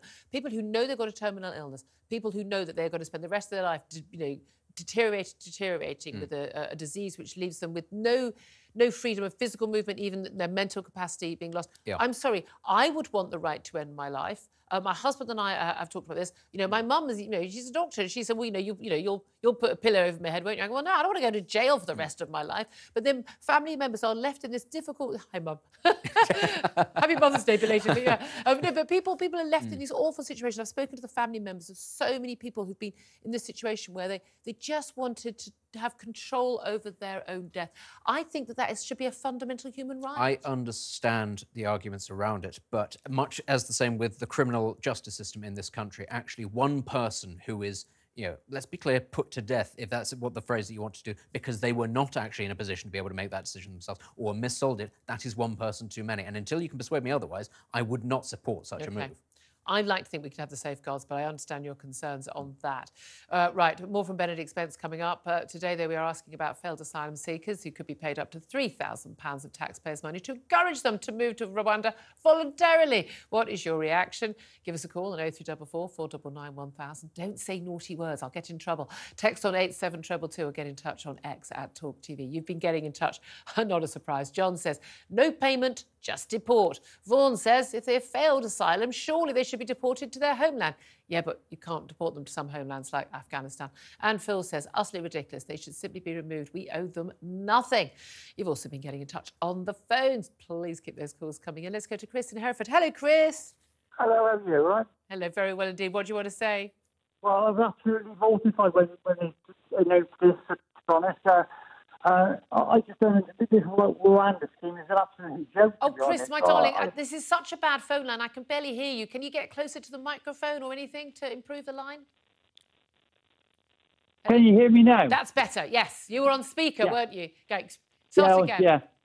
But this Rwanda plan, it's just a joke, to be honest. It's just a disaster from day one sort of thing, and paying failed migrants to £3,000 to go to Rwanda is an absolute joke, to be honest.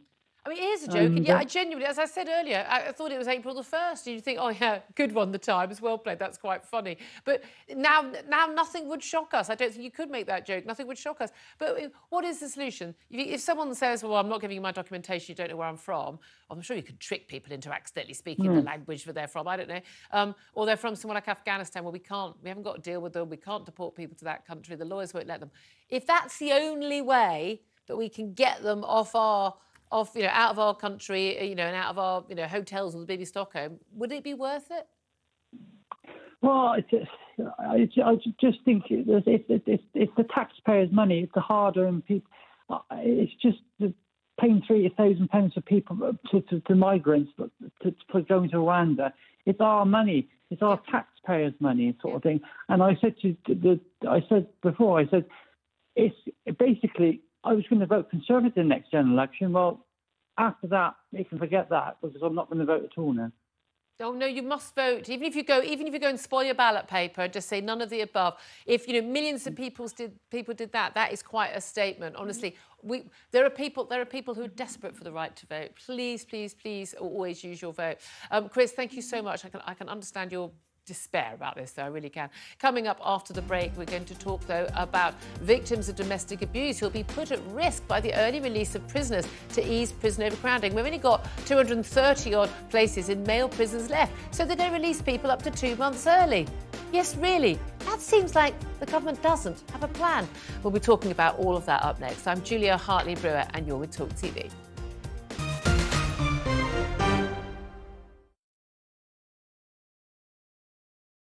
Hey, very good morning to you. Thanks for joining us. You're with talkTV, on radio, online. And we're on your smart speaker. Now, you ain't going to have an Eve-it, me old Chinas, but a new report is calling for a new definition of cockney. All right, Jeremy, me old China. All Rosie, right, oi, oi, treacle. When J.K. Rowling says, let's just be honest, that's all she's saying, let's just be honest. When a man goes out and kills, we should talk about them as what they are, a biological man. Trans woman, it's not a woman. Trans woman is a man. Lee would have to go much further than his statement. I mean, he did say that he spoke clumsily and he understood the Prime Minister's position, but I think he'd need to say that he'd got it wrong. Then I had a phone call this morning from City Council, a lovely woman called Anna. And yeah, I've just received an email just saying that, yeah, I'm going to be getting a badge. Quite right too. It's that time again to get the violins out. That's right. Prince Harry has lost his bid for UK security after moaning he'd been singled out. You might as well be discussing an invasion of Daleks for all I really get this. but I am now on social media, having been dragged off my £8 Nokia, reluctantly kicking and screaming. I'm a huge hit on Instagram, as you probably know. What are you doing? I was just about to do it. Ooh! It's carry on. What just happened? Listen. There was a suggestion by some that maybe it would be nice to put a statue of the Queen on the fourth blimp. Mr. Khan apparently wasn't too keen on that. I'm sorry. I know it's coming and I can't stop laughing. So he suggested alternatives. There's a sweet potato. That's quite a small statue, then. Wasn't there also a prostitute? A trans sex worker. You don't really need one of those in Trafalgar Square. You just got to walk up to Soho, so Why do you know this? Because I know everything. Was he just unlucky getting that question with an ice cream, or is it a sign of something more?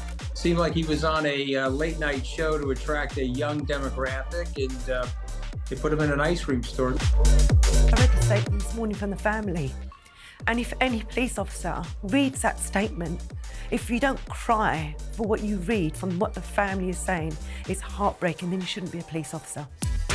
The UK, I'd say, has lots of racism within it. I don't necessarily think it's a racist country, but it permeates our institutions. Yeah, but for her to say, come out and vote, and by the way, when I was 22 years old and I had an affair with a married man that I knew was married, the feminists failed me. I'm sorry. I think the feminists did fail her. It was another era. She was 22. We're supposed to have moved on from that. Don't hark back on something you did that was wrong. talkTV. It's the only place where you get the truth.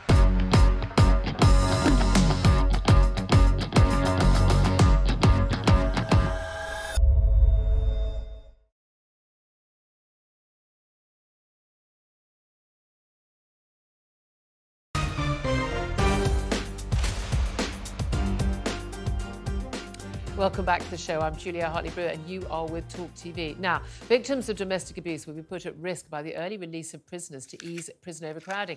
That's according to the Domestic Abuse Commissioner, Nicole Jacobs. She spoke out, understandably, I think we can say, after we discovered that Alex Chalk, the Justice Secretary, was going to see the release of hundreds of burglars, shoplifters and violent criminals up to 60 days, so 2 months early, to tackle the crisis in our jails. What is the crisis? Well, there are fewer than 240 spaces left in men's jails in England and Wales. Just 238 spaces left out of operational capacity of 85,000. Our prisons are 99.7% full. Women's prisons also 99.9% full, with just 118 spaces left. This has meant, therefore, the biggest early release scheme from prisons in nearly 20 years. Well, joining me now to discuss this is Vanessa Frake. She's a former prison governor and author of The Governor, My Life Inside Britain's Most Notorious Prisons. Thank you very much for joining us. Good morning, Julia. Thanks for having me on. Thank you for joining us. Well, you've been a prison governor at women's prisons and also a very famous men's prison, Wormwood Scrubs as well. First of all, I mean, in terms of the risk to the public generally, we'll talk about domestic abuse violence victims as well, but in terms of the risk to the public early, these people were going to be released in a couple of months anyway. Is there an extra risk to the public of these people being allowed out 60 days early, other than the fact that they've got 60 more days to reoffend? I don't actually think so. You know, when prisoners come to the end of their sentence, many of them are on temporary release anyways and go out daily. Some have jobs and work outside prisons. So I don't think that the 60-day mark is anything to be completely concerned about. I think more worrying is the state of our prisons. And if we have, something like the Strangeways riot, where they practically burnt down the prison, we've got nowhere to put the prisoners. I think that's a more concerning thing for members of the public. So, yeah, I mean, again, a lot of people don't realise a lot of people who are technically still behind bars don't spend a lot of that time behind bars, as you say, out on those sort of schemes. I was quite surprised to see, in terms of the people who've been released, we were told early on, oh, no, it wouldn't be people who've been convicted of serious violent crimes. Anyone who's been sentenced to more than 4 years or where the minimum sentence would be 4 years wouldn't be out. But let's face it, I mean, there are numerous violent crimes that people don't get those sorts of sentences. And goodness me, I've covered as a news reporter over the years many an occasion when a man has been convicted of the most heinous crimes against their partner, their girlfriend, their wife or their ex, not been sentenced to 4 years behind bars. So those people would be on early release. What did you make of what this domestic violence czar effectively had to say about the risk to those women, that they thought they had another 60 days of sanctuary and safety from their partner, their ex-partner, but they're going to be back out on the streets? Yeah, I totally understand that. Anyone who's ever been a victim of domestic violence is always looking over their shoulder, and my heart goes out to them. I do believe that these prisoners on this release scheme will be closely monitored, so we're led to believe. And also, Alex Chalk did say that it would be low-level crime. I don't think that domestic violence, serious domestic violence, although all domestic violence is serious, falls into that category. So I would be hopeful that it will be the likes of shoplifters and traffic offences, that sort of thing. Yeah, but again, this problem is not getting any better and is not going to get any better in terms of overcrowding. And let's talk about your experience behind bars, because I think most of us who think that, if you commit serious crimes or if it's like shoplifting, low-level offence, we call it, doesn't feel low-level for the 40th time it happens to a shopkeeper trying to make a living. Repeat offenders at low level, I'm sorry, most of us think those people should be going behind bars. Big issue is what happens to people when they're behind bars, and the overcrowding issue in our prisons has meant that people are not getting any rehabilitation, they're not getting trained up, they're not getting skills, they're not getting taught how to read and write. A huge number of people are going to prison unable to have those basic skills. Of course they can't get a job because they're unable to do these basic skills. And also rehabilitating people, for instance, who are on drugs. Pretty much none of that is happening on the scale it needs to happen at in prisons now, is it? Because of that overcrowding. Talk us through what that means for daily life in prison. not just for the prisoners, but the prison officers as well. Yeah, I mean, it's very difficult to manage a prison that is running at a overcrowding rate of, say, 50–60%. You know, prisoners get very frustrated and at close quarters. So you have a cell that's been designed for one person suddenly has three people in it. You know, you can imagine there's an issue of decency and privacy and that sort of thing. You know, many people may say, well, you know, if you can't do the time, don't do the crime. But I think we have to think about these things, because in sort of the day-to-day management of it, it can be a tinderbox. You know, with staff shortages, high turnovers of staff, inexperienced staff, prisoners become very volatile, very violent. You know, we've seen the violence in prison rates rise year on year, violence against prisoner on prisoner and prisoner on staff. So this is all things that unfortunately happen when you get overcrowding. In this country, we're very keen on locking people up. You know, it's a vote winner. We want to be the party of law and order, regardless of what political party you are. And I think that we need to look more at focusing on reducing reoffending. Every prisoner placed in this country costs around £47,000–48,000 per prisoner per year. You know, I know where I'd much prefer my taxes to go to would be helping reduce that reoffending. And the way to do that is often, you know, and again, look, I'm very, very clear cut. You do commit the crime, you should be prepared to do the time. But I also know that a lot of people who come into the prison system, they've been in care, they've been failed by their parents, failed by their schools. You know, very easy not to get involved with drug gangs if you don't live on the sort of estate that is run by the drug gangs. It's a lot easier for an awful lot of us to make the right choices, and it's a lot harder for a lot of other people to make the right choice. It doesn't mean they don't have to make the right choices, but offering that help, offering that rehabilitation, trying to get people off drugs, educating them, giving them a skill so they can actually get a job later on, you know, talking therapy, things like that. Some of the Western countries are doing a lot of that, and they are seeing really low rates of reoffending. We are doing less and less of it, and our reoffending rates are pretty much sky high. I mean, by the time you go to prison, basically, you're already a lifetime offender, aren't you, for most criminals? So we're just creating a problem that we just take people in, we make them worse, we put them back out again. But I mean, how many more prison places would we need to build? How many more prisons would we need to build to actually deal with this issue? Because crime's not going away anywhere. We're sending people to prison for longer, which I think is a good thing, personally, for some of those crimes. But we haven't got any spaces left. It's untenable. Like, what are we going to do? What, in a few months' time, we're going to have no prison spaces left. We're just going to let a load of other people out. Yeah, and, you know, in 2007, Jack Straw did exactly the same thing, and that lasted for 3 years on the early release scheme. So this is nothing new, and this is what this country does, is we focus on locking people up. We don't focus on rehabilitation. And that is part of what prison is about. Yes, it's the removal of liberty. Yes, it's retribution. Yes, it's punishment. But it's also supposed to be about reducing reoffending and getting prisoners to address their offending so that when they go out, they become a purposeful member of society. And unfortunately, we don't do that at the moment. It's not a vote winner for a member of parliament to stand up and say, I am going to put money into and invest in reducing reoffending in this country. Yeah, it's absolute madness. It really, really is. Great to talk to you. Thank you very much. Hope you come on the show again. Vanessa Frake, she's a former prison governor. She knows what she's talking about. She's the author of The Governor, My Life Inside Britain's Most Notorious Prisons. Still with me is Conservative commentator Benedict Spence. I mean, lovely lady, but I wouldn't mess with her, would you? Can't imagine the prisoners would mess with her. Here's the thing.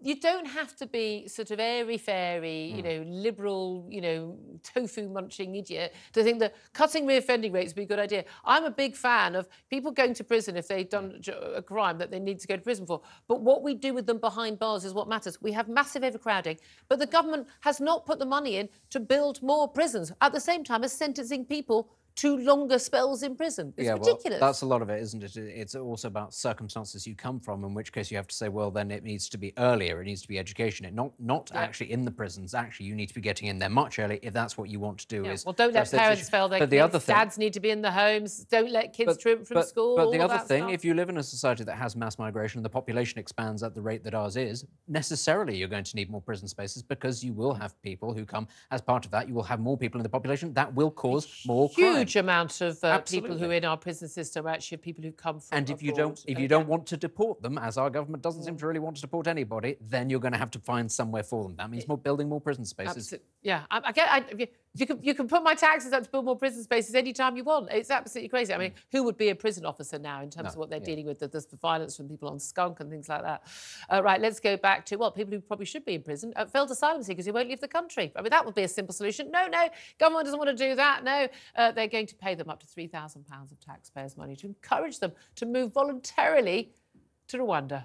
I kid you not. What's your reaction? Give us a call, 0344 499 1000, text on 87222, or get in touch on X at talkTV. Alfie has done just that and says, theft from the taxpayer. Ian says, anything to save £7 million a day housing the illegals. And Keys says, could I have £3,000 and a free flight to Rwanda, please? That's what I said. This is ridiculous. You couldn't make it up. You've also been getting in touch on the phones. Let's go to Cynthia, who is in Swindon. Hello, Cynthia. Hello. Hello. What do you make of this? I look at it this way. First of all, we have the wonderful RNLI taxi service, taxiing them over. Yep. So to get their £3,000, what I would do is I would take their photographs, I'd take their fingerprints, I'd ferry them, I'd pop them straight on the aeroplane. I wouldn't give them a choice.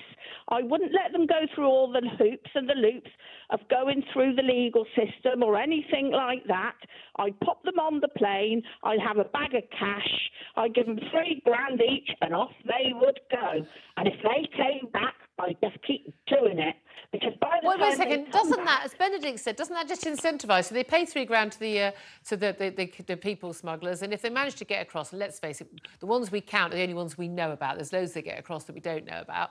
And basically, if it goes wrong, you get paid £3,000 and you can just do it all again. Well, the thing is, it's like this. Something's got to be done. Nothing's really being done. No. And at the end of the day, we're in a situation where, because hasn't there been in Israel where they give people the choice, they can go or they can go into their prisons. Yeah. So the thing is, the problem is for this country, they'd have a few years in the prison, 3 meals a day, then they'd be saying, well, then we'd still want to use the legal system, and then they'd still want to stay. So we wouldn't get rid of them that way, would we? We all know they're all going to end up being here anyway, don't we? Cynthia, thank you very much. Cynthia in Swindon, apologies for the quality of that line there. Coming up after the break, the Labour Party has come out against the United Arab Emirates-backed takeover of the Daily Telegraph and the Spectator magazine. We'll be talking to the editor of the Spectator, Fraser Nelson, up next about why foreign governments shouldn't be owning British newspapers and magazines. I'm Julia Hartley-Brewer, and you're with talkTV.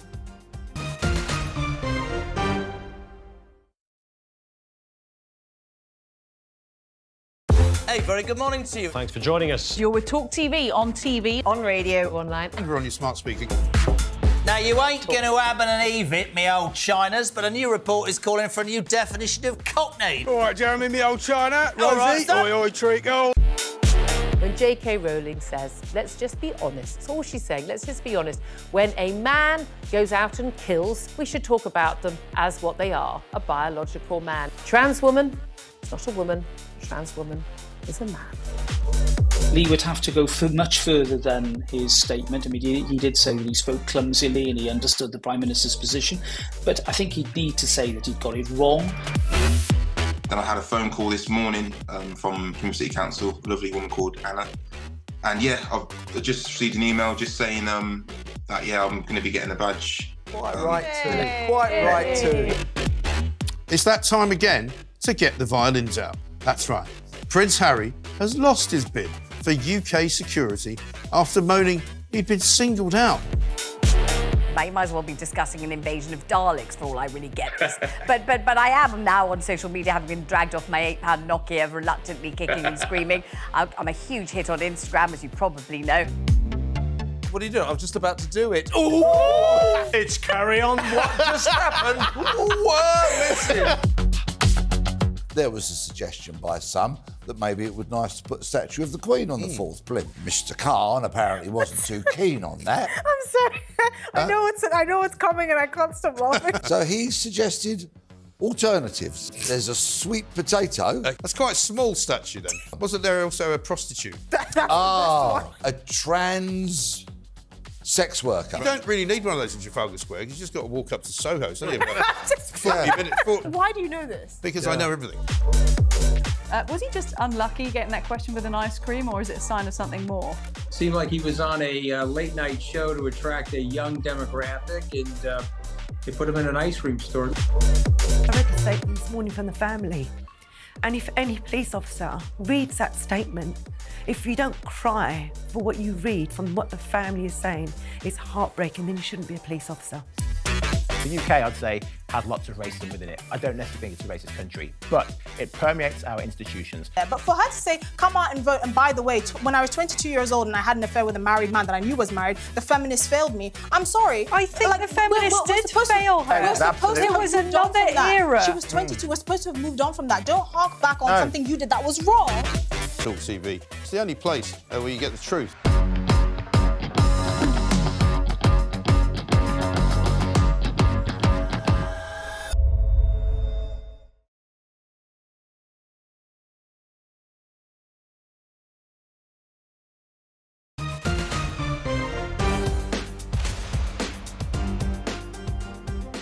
Welcome back to the show. I'm Julia Hartley-Brewer. You are with talkTV. Now, Labour have come out against the United Arab Emirates-backed takeover of the Daily Telegraph newspaper and the Spectator magazine. Shadow Culture Secretary Thangam Debonair has said that foreign governments should not own British national newspapers.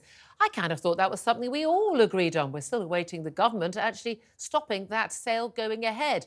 Joining me right now to discuss all of this is Fraser Nelson, who's editor of The Spectator. Good morning to you. Good morning. Thank you very much indeed for joining us. Explain for our audience who perhaps may not have heard so much about this sale going ahead. Your current owners have been forced to sale. The United Arab Emirates have put in a bid. Tell us why you are concerned about this.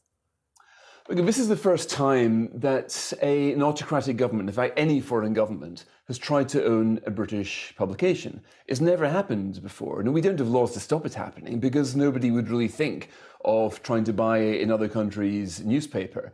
Now, Britain's got a free market system. We're pretty liberal. We tend not to have rules restricting what foreigners can buy. The issue here isn't foreigners. We don't mind. The British press has a long tradition of foreign ownership, quite successful. The Financial Times, for example, is owned by Nikkei of Japan. But the Financial Times also turned down a bid from the United Arab Emirates. And that's for an important reason, that the Emiratis are a government. Governments shouldn't own newspapers. The principle of a free press means freedom from government. There is no other definition of free press. Not just freedom from your own government, freedom from anybody's government. So if you're going to defend a free press, you stop it, press being owned in whole or in part by governments. What do you make of, I was fascinated to listen to an interview that you did on the Radio 4 Today programme this week, where you were questioned by a presenter about, but individuals who own newspapers, the rich men who used to own the Telegraph, Rupert Murdoch owning the Times, the Sunday Times, the Sun, others, don't they have influence? Don't individuals who are very rich, don't they have a say as well? What's the difference? I know, it's a sort of funny question there. It assumes that if a government doesn't own something, then it falls to people to own something. There isn't a sort of third force out there. But there's a sort of common misperception about the role of proprietors in newspapers. I mean, take Rupert Murdoch. I don't know how many papers he owns, but a good number. Now, there's no way you can pick up, the Australian, the New York Post, the Times, the Sun, and think all of these papers somehow reflect what Rupert Murdoch thinks. He is a publisher. His skill is in selling newspapers. Newspapers only sell if the relationship is with the readers. Now, take The Spectator, for example. We were owned by the Barclay brothers. They were billionaires, but not once in my 14 years as editor did they ever tell me what they think or suggest what I should write.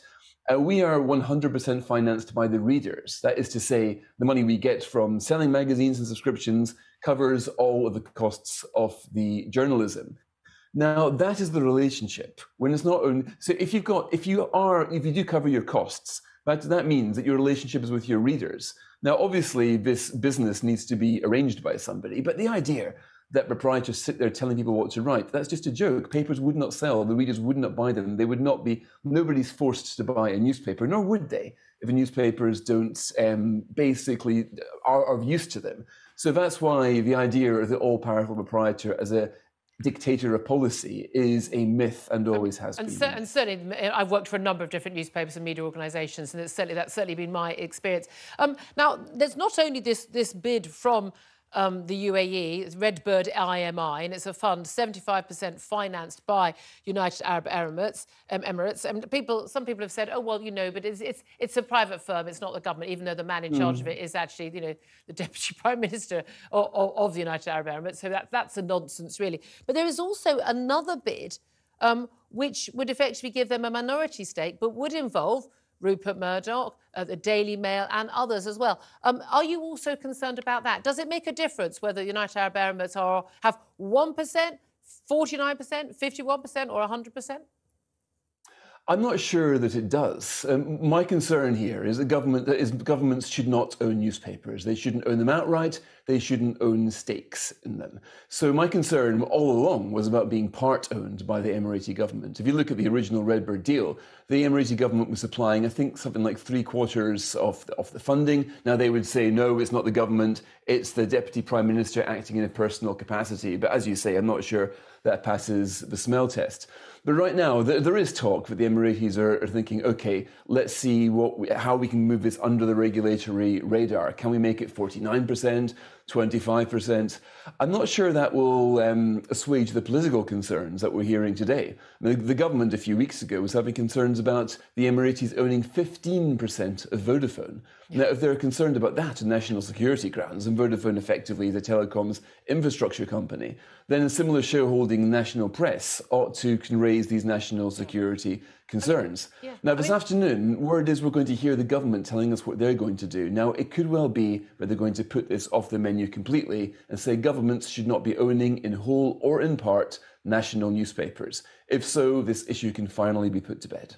Well, we've certainly heard that's Culture Secretary Lucy Fraser. We're expecting a statement from her. I suppose one of my big questions on this is, why does the United Arab Emirates want to own a national newspaper and a national magazine in this country? What is the purpose of that? OK, they can make money. A lot of people have taken over newspapers and magazines and not made money. I know Spectator's certainly doing very well. But what do they want to own it for? What do you specifically? I mean, I understand your philosophical objections, but do you have any practical fears as well about what would happen if they did own the magazine and the newspaper? Well, the motive is pretty straightforward. I mean, not just the Emiratis, but autocratic governments world over have been slowly seeing what they can buy in democracies. We saw this with China trying to buy Huawei. We see this of other Gulf states trying to buy things. The Emiratis own, I think, a stake in Heathrow Airport, in the Dogger Bank wind farms. So the structure, it's basically they're trying to buy influence, buy soft power, if you want to call it that, by buying up the critical infrastructure of democracies.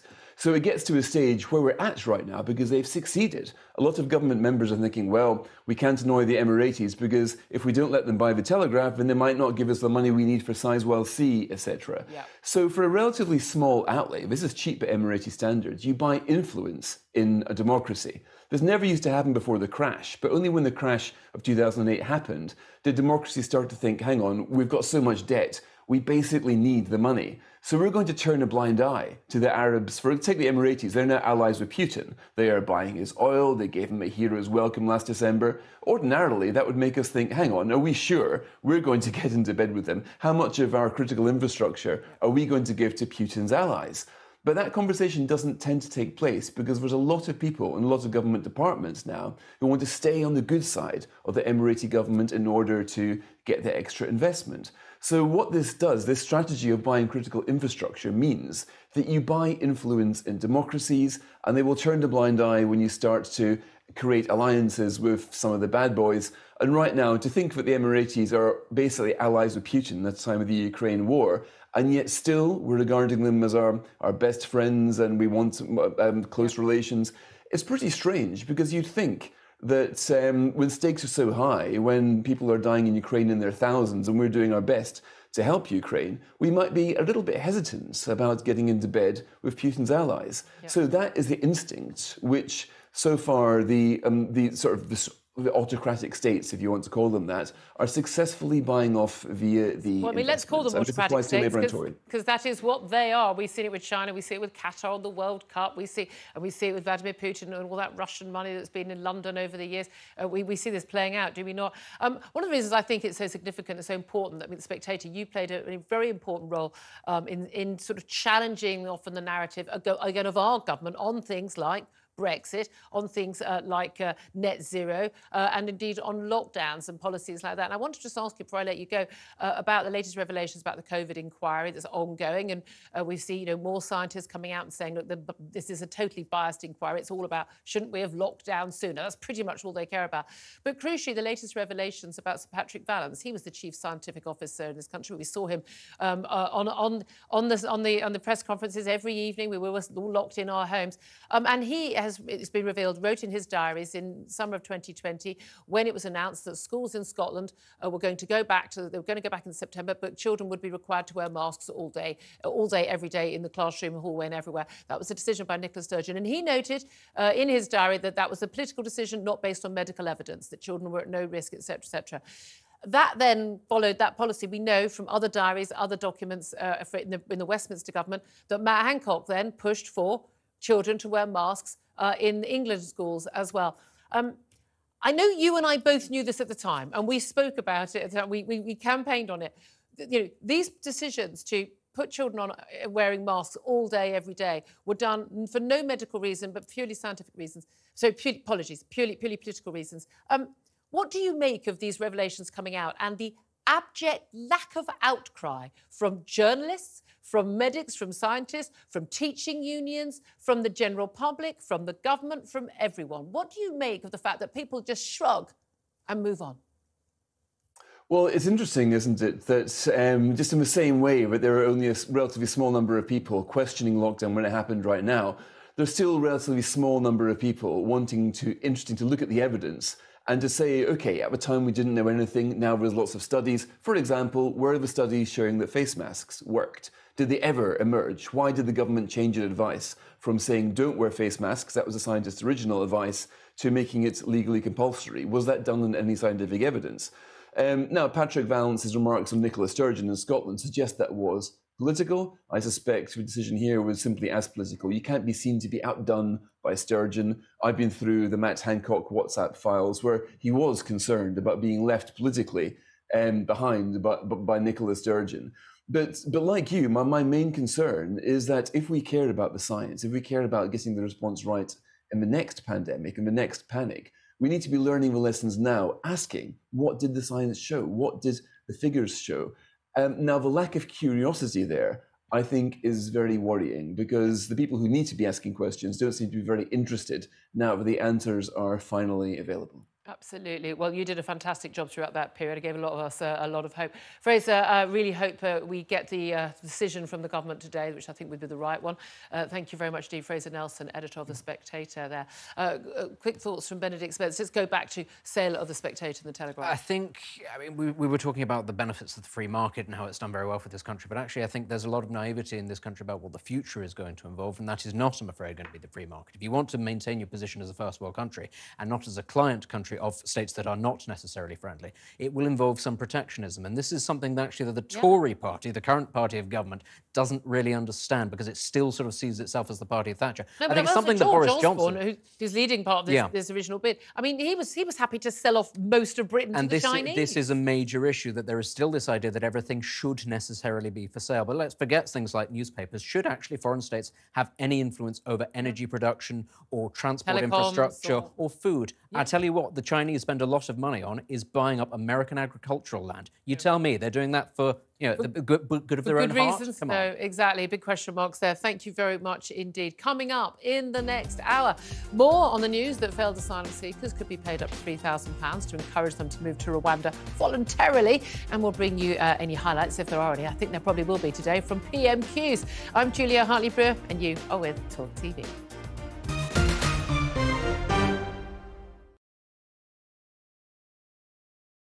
Hey, very good morning to you. Thanks for joining us. You're with talkTV, on radio, online. You're on your smart speaker. Now, you ain't going to have an EVIT, me old Chinas, but a new report is calling for a new definition of cockney. All right, Jeremy, me old China. All right, Rosie, stop. oi, oi, treacle.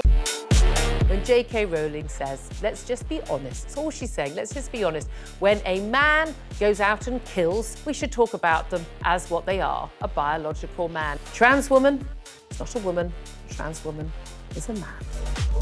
Lee would have to go much further than his statement. I mean, he did say that he spoke clumsily and he understood the Prime Minister's position, but I think he'd need to say that he'd got it wrong. Then I had a phone call this morning from City Council, a lovely woman called Anna. And yeah, I've just received an email just saying that, yeah, I'm going to be getting a badge. Quite right too. Quite right too. It's that time again to get the violins out. That's right. Prince Harry has lost his bid for UK security after moaning he'd been singled out. You might as well be discussing an invasion of Daleks for all I really get this. but I am now on social media, having been dragged off my £8 Nokia, reluctantly kicking and screaming. I'm a huge hit on Instagram, as you probably know. What are you doing? I was just about to do it. Oh! It's carry on. What just happened? We're missing. There was a suggestion by some that maybe it would be nice to put a statue of the Queen on the fourth blimp. Mr. Khan apparently wasn't too keen on that. I'm sorry. I know it's coming and I can't stop laughing. So he suggested alternatives. There's a sweet potato. That's quite a small statue then. Wasn't there also a prostitute? A trans sex worker. You don't really need one of those in Trafalgar Square. You just got to walk up to Soho. It's only about 40 minutes. Why do you know this? Because I know everything. Was he just unlucky getting that question with an ice cream, or is it a sign of something more? Seemed like he was on a late-night show to attract a young demographic, and they put him in an ice cream store. I read the statement this morning from the family. And if any police officer reads that statement, if you don't cry for what you read from what the family is saying, it's heartbreaking, then you shouldn't be a police officer. The UK, I'd say, has lots of racism within it. I don't necessarily think it's a racist country, but it permeates our institutions. Yeah, but for her to say, come out and vote, and by the way, when I was 22 years old and I had an affair with a married man that I knew was married, the feminists failed me. I'm sorry. I think the feminists did fail her. It was another era. She was 22. We're supposed to have moved on from that. Don't hark back on something you did that was wrong. talkTV. It's the only place where you get the truth.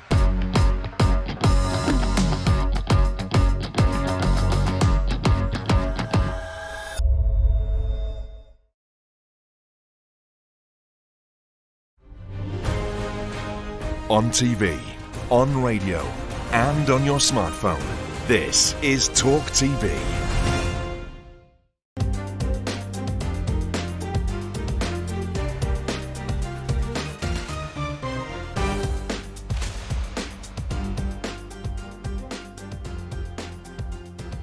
Good afternoon and welcome back to the show. I'm Julia Hartley-Brewer. You're with talkTV. We're on TV, on radio, online and on your smart speaker, and I'm with you live from 10 until 1. Coming up in this hour, we're going to go back to those failed asylum seekers who could be paid up to £3,000 of your or my money, encouraging them to move to Rwanda voluntarily. It's under a new scheme being drawn up by the government. Plus, Prime Minister's Questions is about to get underway in Westminster. We'll bring you all the highlights. That's to be a lively one, folks.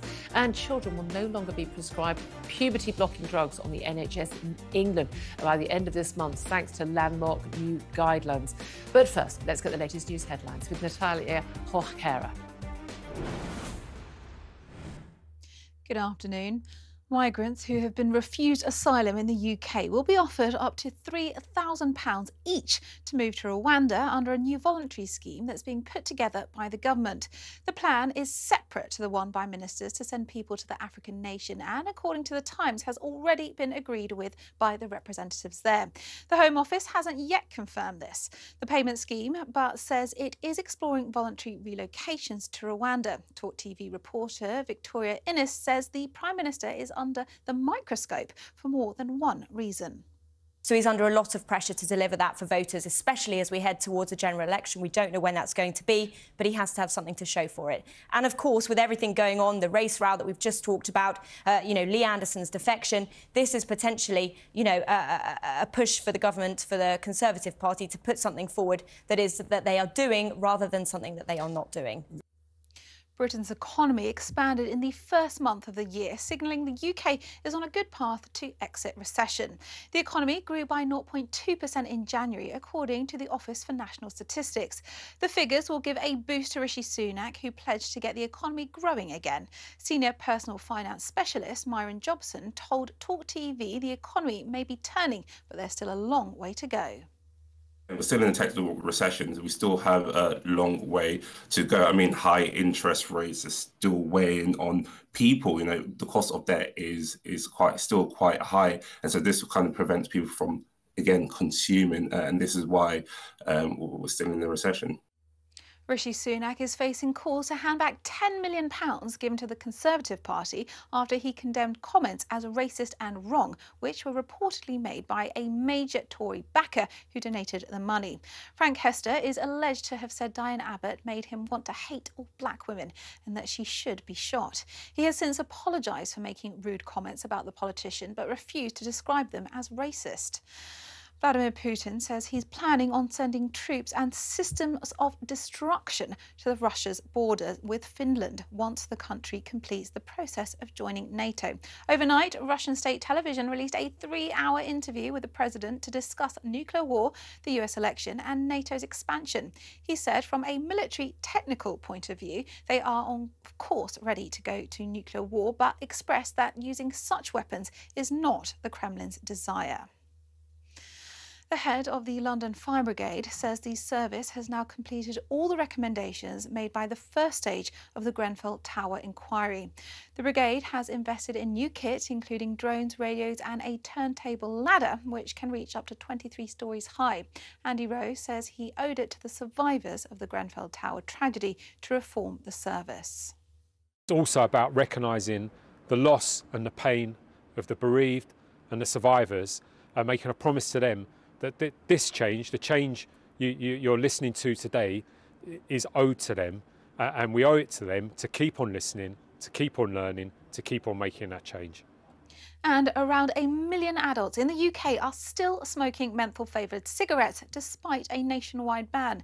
A study by researchers at University College London has revealed that 16% of smokers, that's 1 in 7, are still accessing them despite them being made illegal in 2020. That's all from me. Now time for a look at today's weather with Nazanin Gaffer.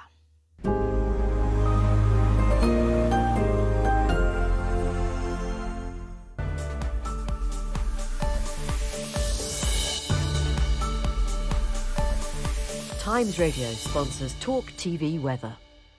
Hello, it's looking like a rather rainy day for some parts of the UK. If we take a look at the earlier satellite and radar picture, you can see the rain started off across many northern and western parts of the UK. It's now mostly cleared for much of Scotland and Northern Ireland, but it's going to linger for most of this afternoon across parts of northern England and the north and west of Wales as well. Meanwhile, the rest of England and Wales seen some good breaks in the clouds, so bright or sunny spells, and with a mild airflow, temperatures are above average for the time of year, so feeling pleasantly mild in the sunshine. But a cooler day for Scotland and Northern Ireland, although mainly dry and sunny except for blustery showers in the northwest. Now, overnight, that cold front starts to edge its way further northwards as the low pressure system to the north of the UK moves away. So it heads up towards parts of southern Scotland, much of Northern Ireland, still lingering across much of northern England, and another batch of wet weather heads to the west of Wales.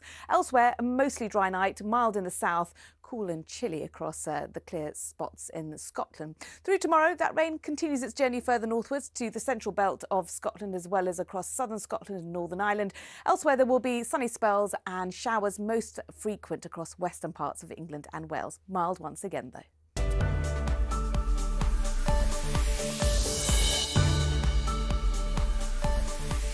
Times Radio sponsors talkTV weather.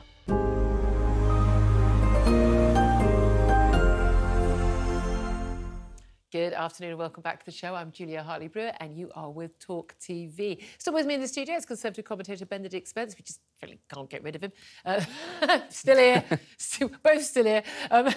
Always a pleasure. Absolutely great to have you here. That's what I was waiting I for. know, and I actually meant it. I just don't like to be too nice to him because he'll keep coming back. Anyway, we are going to be talking in just a couple of minutes about the insanity of this plan to pay £3,000 to failed asylum seekers to basically leave voluntarily to go to Rwanda, as opposed to being deported on a plane. We'll get to that in just a couple of moments. First up, though, Benedict, PMQs has just started in the House of Commons. We are going to be getting our political commentator, Peter Cardwell, in the studio. He's going to be getting some clips of the... We always say, if there are any highlights, and I'm pretty sure there will be highlights, or maybe lowlights, for the Prime Minister today. He's in PMQs today. He's got to deal with the issue of his Tory donor, 10 million quid last year, Frank Hester, who's not just been accused of making... It's not allegations of making racist remarks. He made racist remarks. He's not denied them. He's apologised. Do we move on, or does he have to pay the money back, or at the very least give that money to charity, would be the question. Certainly, Andy Street, who's the West Midlands Tory mayor, has said he should give the money back. Bearing in mind, Diane Abbott, the black female former Labour MP, now independent, who was the subject of his remarks, saying, Diane Abbott makes me want to hate all black women. Blatantly racist remark. She's in the chamber. Also, interestingly, in the chamber, George Galloway, newly elected from the Rochdale by-election, and, of course, Lee Anderson, newly defected to Reform UK. Not a comfortable PMQs for Rishi Sunak. No, there's a lot going on, and I do hope that they all try to ask questions and that we get to hear what they have to say. Perhaps not George Galloway, actually. That would be a bit tiresome. No one wants to hear what George Galloway has to say, apart from George Galloway. Yes, but not even his constituents. It certainly, though... In Gaza, they can't hear him. He's a long way away. It's a long way. It certainly makes for a very febrile atmosphere, increasingly. I mean, when is it not? But, I mean, the inability of the party to come down on what side it was going to be on the Frank Hester story, make a decision very quickly. Almost doesn't really matter what it is, because you can make arguments in favour of keeping or giving it back, but just make a decision. The inability to do that and then sending out ministers to do the media rounds where they're sort of dithered and dally. Yeah. The only one who's actually sort of come out and been very forceful on this has been Kemi Badenoch, who, that's just how she is. She said, it is X, Y, Z. Well, everyone was saying it was terrible. He's apologised. We should move on. Kemi Badenoch was very, very clear. What he said was racist. It's not up for debate. It's not. I'm sorry, it's really not. When you take a black woman, you extrapolate, makes you hate all black women. He didn't say all people called Diane or all former shadow Home Secretaries for the Labour Party. That we know of. That could still come out later. Yeah, he's also made comments about Indian people, about, but again, crass 1950s pub bore style comments. Here's my thing. I want to say to the Prime Minister, seriously, why would you want this guy's money? Why do you not want to... OK, maybe don't give it back to him, don't benefit him, but give it to charity. I don't care if you've spent it, borrow it. You've got enough multi-millionaire donors, get it from someone else. But he's even made comments, say about Indian people. Well, hold on a minute, why don't you cling onto the top of a train if there isn't enough space? I mean, the man is just a blatant racist bore, no question at all about it. What does Rishi Sunak think that this man says about him when he leaves the room? What do you think he says about James Cleverly? What do you think he's said over the years about, Priti Patel or Suella Braverman or anybody else? I mean, does he think that, it's OK he said it about a Labour politician? I mean, from that perspective, that might incentivise them to stick two fingers up at him and keep his money. Because, right now, the Tories are not polling particularly well, so you couldn't say that it's been 10 million well spent. Why should he get a rebate? I mean, I suppose if you then give him the money, you incentivise people to potentially just be incredibly rude about Tory MPs on the off chance that they might have to get their money back as well. And why should it be that these people are the only people who are going to get refunds when the rest of us are having to deal with the mess? What about dealing with... I mean, George Galloway, he's not going to be a popular figure in the House of Commons, although, the Labour will love the idea that he's, causing trouble for the Tory government. Actually, most of the Labour frontbench, they're on side with the government when it comes to issues like Gaza. And also, of course, they lost having that seat themselves in Rochdale, so they'll be angry about that. Galloway is not, should we say, clubbable, so that won't go down well. But Lee Anderson crossed the floor to no other MPs of his own party. He's the only Reform UK party, their first.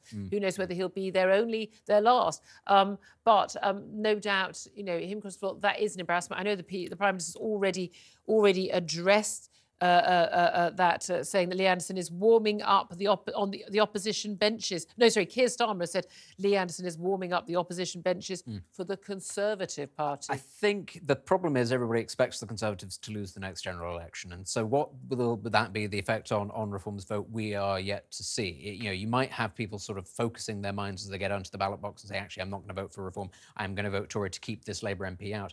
I think Galloway is a much more interesting figure because there is this presumption that Labour are basically on the coronation trail. They're going to walk it, which means that people who might vote Labour might actually look at the issue of Gaza and say, do you know what? I'm going to vote with my conscience on this. I'm not going to give my vote to the Labour. If there is a Workers' Party of Britain candidate, people like George Galloway, if they put themselves up in certain constituencies, that might take away enough support, as we saw with Galloway, it might take away enough support to lose Labour a few more seats. Now, I don't think it's going to stop them winning a majority, but it could be very embarrassing, potentially more embarrassing than the Tories losing seats to Reform, which everybody's expecting them to lose anyway. Yeah, indeed. I mean, just want to say, we are going to get a clip of this very, very soon, but Keir Starmer, in his first question to Rishi Sunak, he is talking about Frank Hester, about that donor's comment, saying the Tory donor had said MP Diane Abbott should be shot. He said, what racist, woman-hating threat of violence would he have to make before the Prime Minister would agree to hand back the £10 million donation? And Rishi Sunak has pointed out Starmer's double standards, so pointing out that his own deputy leader, Angela Rayner, had called Conservative opponents scum. It's obviously going to be a very lively one. We will bring you the best bits in just a few moments' time. Now, first up, let's go back to this absurd, ridiculous, crazy notion of paying failed asylum seekers up to £3,000 to encourage them to move to Rwanda voluntarily. This is under a new scheme drawn up by the government. They've done a deal with the Rwandan government. They're actually going to actually go ahead with this alongside the forced deportation scheme, if that ever actually gets off the tarmac. I want to hear your thoughts. Do give us a call on 0344 499 1000. You can text on 87222, or you can get in touch on X at talkTV. Calls are charged at the national rate. Text costs one standard network rate message. Well, joining me now to discuss this is former Border Force Chief Immigration Officer Kevin Saunders. Hello, Kevin. Good morning. Good afternoon, Julia. Afternoon. Late night for Kevin. My first thought when I saw this on the front page of the Times was checking the date. And no, it was still mid-March. It wasn't the 1st of April. They're genuinely doing this. This isn't a proposal. It's not something a backbench MP has said. This is a deal the government has already done, and it will extend these £3,000 payments, which are already available to failed asylum seekers, to voluntarily go back to their own home countries. This, they would be to go to Rwanda when it's not their home country. Is this, mad and crazy, but the only way of getting rid of these people, or is this just the latest failed attempt to try and do something, anything to deal with this issue? OK, right, let's try and put this into perspective. I must admit, when I heard this yesterday, like you, I was a little surprised. However, I've managed to drill down, see what is actually going on, and actually it's not as daft as it first seems. Wow. We have a voluntary assistance removal system already in place, and 19,000 people used it last year. So that's 19,000 people we didn't really want in the UK. We gave them £3,000 each and waved goodbye. And all we're really doing is extending this to illegal migrants that we're saying to, look, you've failed your asylum. We're going to send you to Rwanda. But if you go voluntarily next week, we'll give you 3,000 quid. How about it? Now, that actually does make an awful lot of sense financially. We reckon that it costs about £50,000 as soon as an illegal migrant lands in the UK for the first year. So, and that's on a 2012 figure. So we're saving money if we're only going to give them £3,000.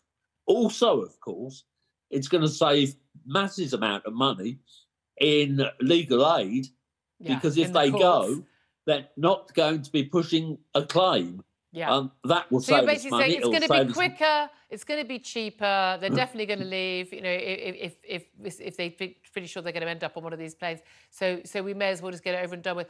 But you've got to understand how much this will stick in the craw for so many hard-up taxpayers right now. They're working really, really hard to pay, you know, pay their bills, paying their taxes, which whatever the government says have gone up. People are really struggling with the cost of living. And then people who are here illegally are being given huge sums of money to go away. Yes, I mean you're right. It isn't going to.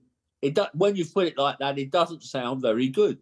But at the end of the day, these people, if they stay, are going to cost us a hell of a lot more than £3,000. But shouldn't we have a third option, which is that they don't stay and they don't cost us a hell of a lot more? Now, we've got this thing like not having them in hotels, and there was a point, you know, in the last year where people were in 4-star hotels. I think they're trying to get rid of all those points. But, you know, if... I know this. People think, "Oh, you're a horrible human being," but like, if people have the choice of going to Rwanda and starting a new life there, or leaving and going back to their own country, or frankly just sodding off back to France from whence they came, that desperate, horrible country apparently we're all supposed to be fleeing from for our lives, then why not just say, well, the alternative is you're going to be having a very, very unpleasant life. You're not going to be allowed to move around as you choose. I know they're not living on a load of money, but they're able to go and work in the black market. We know that's what's going on for many of these people because you're allowed in and out of your hotel or your hostel. Put people into what are effectively prison camps. Yes, we can still be civilised, but at the end of the day, life is not going to be very pleasant for you, and you're probably better off leaving. Off you hop. Why do we have to pay people £3,000? Because all those options that you've come up with, while they're very good ideas, they would cost an arm and a leg. Right. I mean, I'm one of the people that would like to see every single illegal migrant that lands at Dover to be detained. But we can't do that because it would cost an absolute fortune. So we can't do it. So if you like, getting rid of them to Rwanda for £3,000 a head is a very good deal. OK, here's the thing. What do other countries do? And I know you and I have talked before about, for instance, the rate of approvals of asylum seekers. And we know, ours is sky high on the face of it compared to other countries like Germany, like France. And that's probably why a lot of people end up coming here, not just the language and things like that, which often will be people's second language. What are other countries doing about this? How are they dealing with it? Because we know this is as much a crisis in France, in Italy, in Greece, in Germany and elsewhere.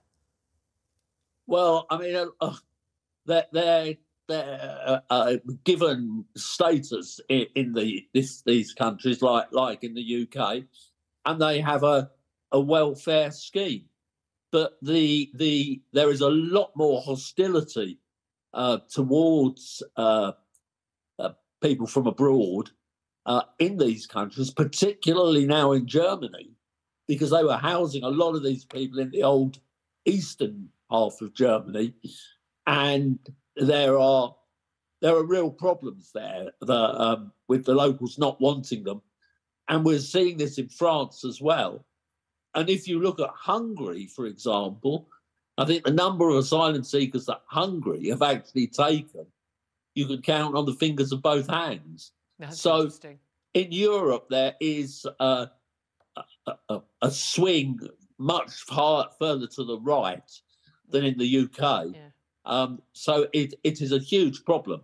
Yeah, although, again, I've never understood why people think it's a right or a left-wing thing in terms of who should be allowed to come into our country, who has a right to stay. If you could be put, in charge of, not just in your previous job, but actually of the policy, what would you do? What would you actually do?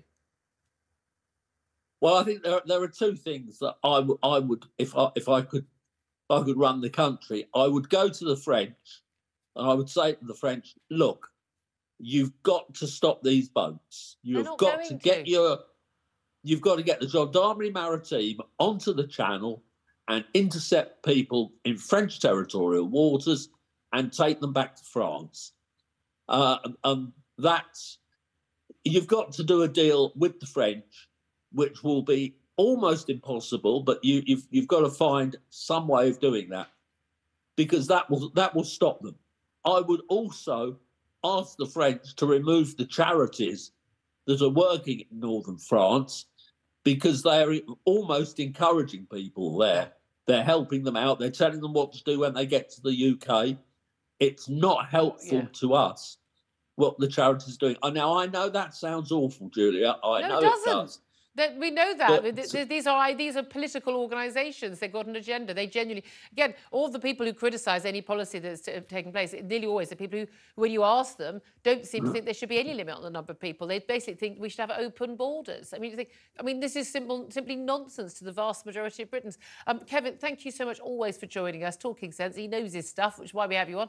Kevin Saunders there, who is the former Border Force Chief Immigration Officer. Thank you. Still with us is Benedict Spence. I'm quite interested to hear him say, look, this isn't as daft as it at first seems, and it'll end up being cheaper. And the reality is you're going to spend tens and tens of thousands housing these people over a long period. You're going to spend tens of thousands in legal aid and fight all these issues. Why not just go, here's $3,000, sod off. They will come back at some point. And this is the thing. It'll still be cheaper. No, it won't, because Britain is entirely at the mercy of global events, and all it takes is another war somewhere else in the Middle East or North Africa, and then suddenly there's the next great swathe of migration. And ultimately, what is going to solve this is the stick rather than the carrot. Talking about doing deals with the French, no, they're going to let them come across anyway because it's in their interest to. Yeah. The only solution to this is purpose-built detention centres on British soil. Yes, they're expensive, but that has to be the solution, the deterrent approach, rather than saying, here's a little bit of money, go away, and they'll come back in a few more years, because they will. And ultimately then, we're also at the stage when the next great war happens, and there's a massive influx of people. Do we just keep on, forever just handing out money? And also, the Rwandans do not have infinite capacity to take all of these people. Sure, they want all of these people. No, it doesn't solve the issue. Indeed, very interesting. Thank you very much indeed. Well, I'm asking you about this, about failed asylum seekers. So people who've been judged not to be here legally, no right to stay here, can't get rid of them though. They could be paid up to $3,000 of taxpayers' money to encourage them to move to Rwanda. Previously, they've been paying the government genuinely 19,000 people, as Kevin Saunders confirmed, to last year alone, to just voluntarily go home. This would be to go to the third country of Rwanda. Your reactions, please call us on 0344 499 1000. Text 87222. Get in touch on X at talkTV. Gavin says, what would stop, this is exactly your point, what would stop them taking the money, then coming back or sending a relative who could vouch for them later? Connie says, no chance this will work. It would just be an incentive for more people to try their luck. And Tom says, no, it is yet another level of acute unfairness and utter ineptitude from the government. You've also been getting in touch on the phones. Keep those calls coming in. Keep them clean. Let's go to Anne, who is in North Wales. Hello, Anne. Hello. Hello. What do you want to say? I was just going to say, this isn't new. In 1972, there was a member of Parliament who came up with virtually the identical scenario. He said, and this is in 1972, he said, give them £3,000 because what they want is a better life, so they could go back to their own country, start a business, put into their own community, and instead of using the taxpayers' money, take the money from the international aid from their country. So you're giving back, but instead of the government of the country, you're giving it back to the individuals. Now, everybody's talking about... No, okay, so what's that specifically about people who'd arrived here illegally, as opposed to people who've come here as economic migrants completely legally and have every right to be here? Well, that's for the government to decide. But the people who've thrown the phones into the sea and got rid of the passports, there's a reason for that, isn't there? Yeah. But if they always keep their phones. They throw away the passports. They want a better life, don't they? Yeah. That's what they ask for. So if they're given that money from the international aid of that country that they're going to, so it isn't costing the taxpayers directly. I mean, we give money to the international aid anyway. Yeah. And they go back and start a business, say in their village or their town. They're putting back in their own community and they get supposedly getting a better life. The issue with this, of course, A, would they do that? Probably unlikely. And B, they'll just come and try again. And B, would you be in a situation, again, Rwanda is different. They're going to another country where they don't speak the language. But what I'm saying is, it isn't new. In 1972... These ideas... Well, again, returning to your own country, that idea, we paid 19,000 people to do that last year in total. Really interesting call. Thank you so much, Anne. Appreciate there and in North Wales. Coming up after the break, Rishi Sunak and Keir Starmer have been going head-to-head at PM's queues in Westminster. Judging from what's been said in the exchanges, there'll be a lot of highlights. We'll be bringing you all of those up next. I'm Julia Hartley-Brewer and you're with talkTV.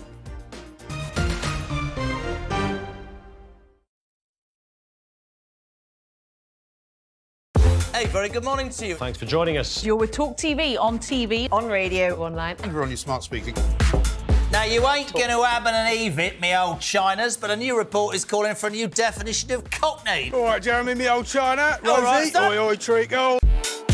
When J.K. Rowling says, let's just be honest, that's all she's saying, let's just be honest. When a man goes out and kills, we should talk about them as what they are, a biological man. Trans woman, it's not a woman. Trans woman is a man. Lee would have to go much further than his statement. I mean, he did say that he spoke clumsily and he understood the Prime Minister's position, but I think he'd need to say that he'd got it wrong. Then I had a phone call this morning from City Council, a lovely woman called Anna. And yeah, I've just received an email just saying that, yeah, I'm going to be getting a badge. Quite right too. Quite right too. It's that time again to get the violins out. That's right. Prince Harry has lost his bid for UK security after moaning he'd been singled out. You might as well be discussing an invasion of Daleks for all I really get this. but I am now on social media, having been dragged off my £8 Nokia, reluctantly kicking and screaming. I'm a huge hit on Instagram, as you probably know. What are you doing? I was just about to do it. Ooh!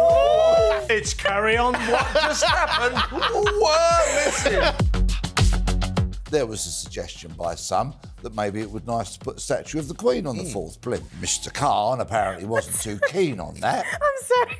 I know it's coming and I can't stop laughing. So he suggested alternatives. There's a sweet potato. That's quite a small statue then. Wasn't there also a prostitute? A trans sex worker. You don't really need one of those in Trafalgar Square. You just got to walk up to Soho. It's only about 40 minutes. Why do you know this? Because I know everything. Was he just unlucky getting that question with an ice cream, or is it a sign of something more? Seemed like he was on a late-night show to attract a young demographic, and they put him in an ice cream store. I read the statement this morning from the family. And if any police officer reads that statement, if you don't cry for what you read from what the family is saying, it's heartbreaking, then you shouldn't be a police officer. The UK, I'd say, has lots of racism within it. I don't necessarily think it's a racist country, but it permeates our institutions. Yeah, but for her to say, come out and vote, and by the way, when I was 22 years old and I had an affair with a married man that I knew was married, the feminists failed me. I'm sorry. I think the feminists did fail her. It was another era. She was 22. We're supposed to have moved on from that. Don't hark back on something you did that was wrong. talkTV. It's the only place where you get the truth.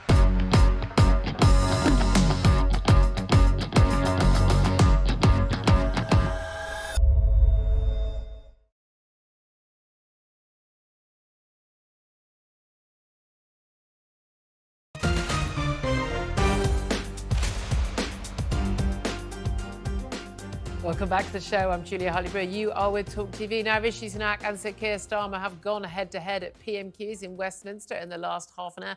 Joining me to discuss this right now is Peter Carwell, talkTV's chief political commentator. Also still with us is Benedict Spence as well.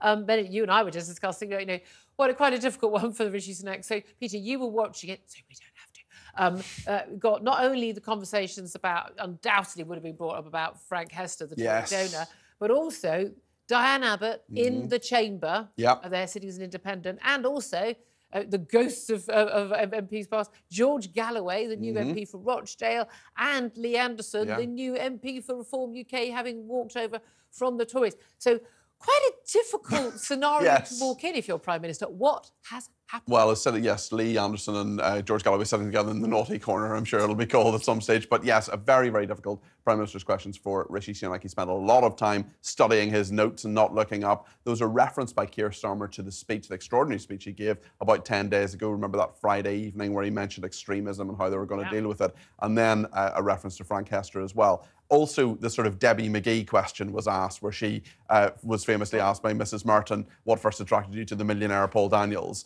That was sort of slightly how Keir Starmer got into the donations from Frank Hester. He's gone with really topical stuff. Yes, indeed. Yeah, so that's what we're going to look at now. Oh, let's have a watch and a listen.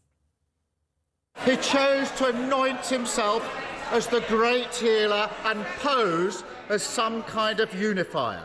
But when the man bankrolling his election says the member for Hackney North should be shot, he suddenly finds himself tongue-tied, shrinking in sophistry, hoping he can deflect for long enough that we'll all go away. What does the Prime Minister think it was about the hundreds of millions of pounds of NHS contracts given to Frank Hester by his government that first attracted him to giving £10 million to the Tory party in the first place? Prime Minister. Mr. Speaker, I'm absolutely not going to take any lectures from somebody somebody who chose to represent an anti-Semitic terrorist group, Hizb ut-Tahrir, who chose to serve a leader who let anti-Semitism run rife in this Labour Party. Those are his actions, those are his values, and that's how he should be judged. I have to say, I'm not sure Sunak's response to that was really very good in terms of criticising someone who was a lawyer representing people. Lawyers do that. Yes, but he was happy to, let's face it, Keir Starmer was happy to try and get Jeremy Corbyn elected to the Prime Minister, so he needs to be held to account for that. But look, it was a rather sort of laboured question from Keir Starmer, as it often is. I take lessons from him. We can both ask long questions. Sorry about that, guys. But can you? Let me go into a longer question. That was a lovely short question. Never noticed that. Shush you. It's not my fault. Everyone's got a verbal tick. That's mine. Anyway, but Frank Hester, look, that's not going away. We've had Kemi Badenoch come out first yesterday. You know, obviously a black senior cabinet minister saying, yeah, it was racist. This after hours and hours of Downing Street, and the minister put out on the rounds that Kevin Holland Graham Stewart saying it wasn't then Kevin Holland. Not saying that it was racist, but it was awful, blah, blah, blah, blah. But, you know, he's apologised. Even Kemi Badenoch there said, oh, he's apologised. Then we've had Andy Street, the Westminster mayor, who's a Tory, saying, give the money back.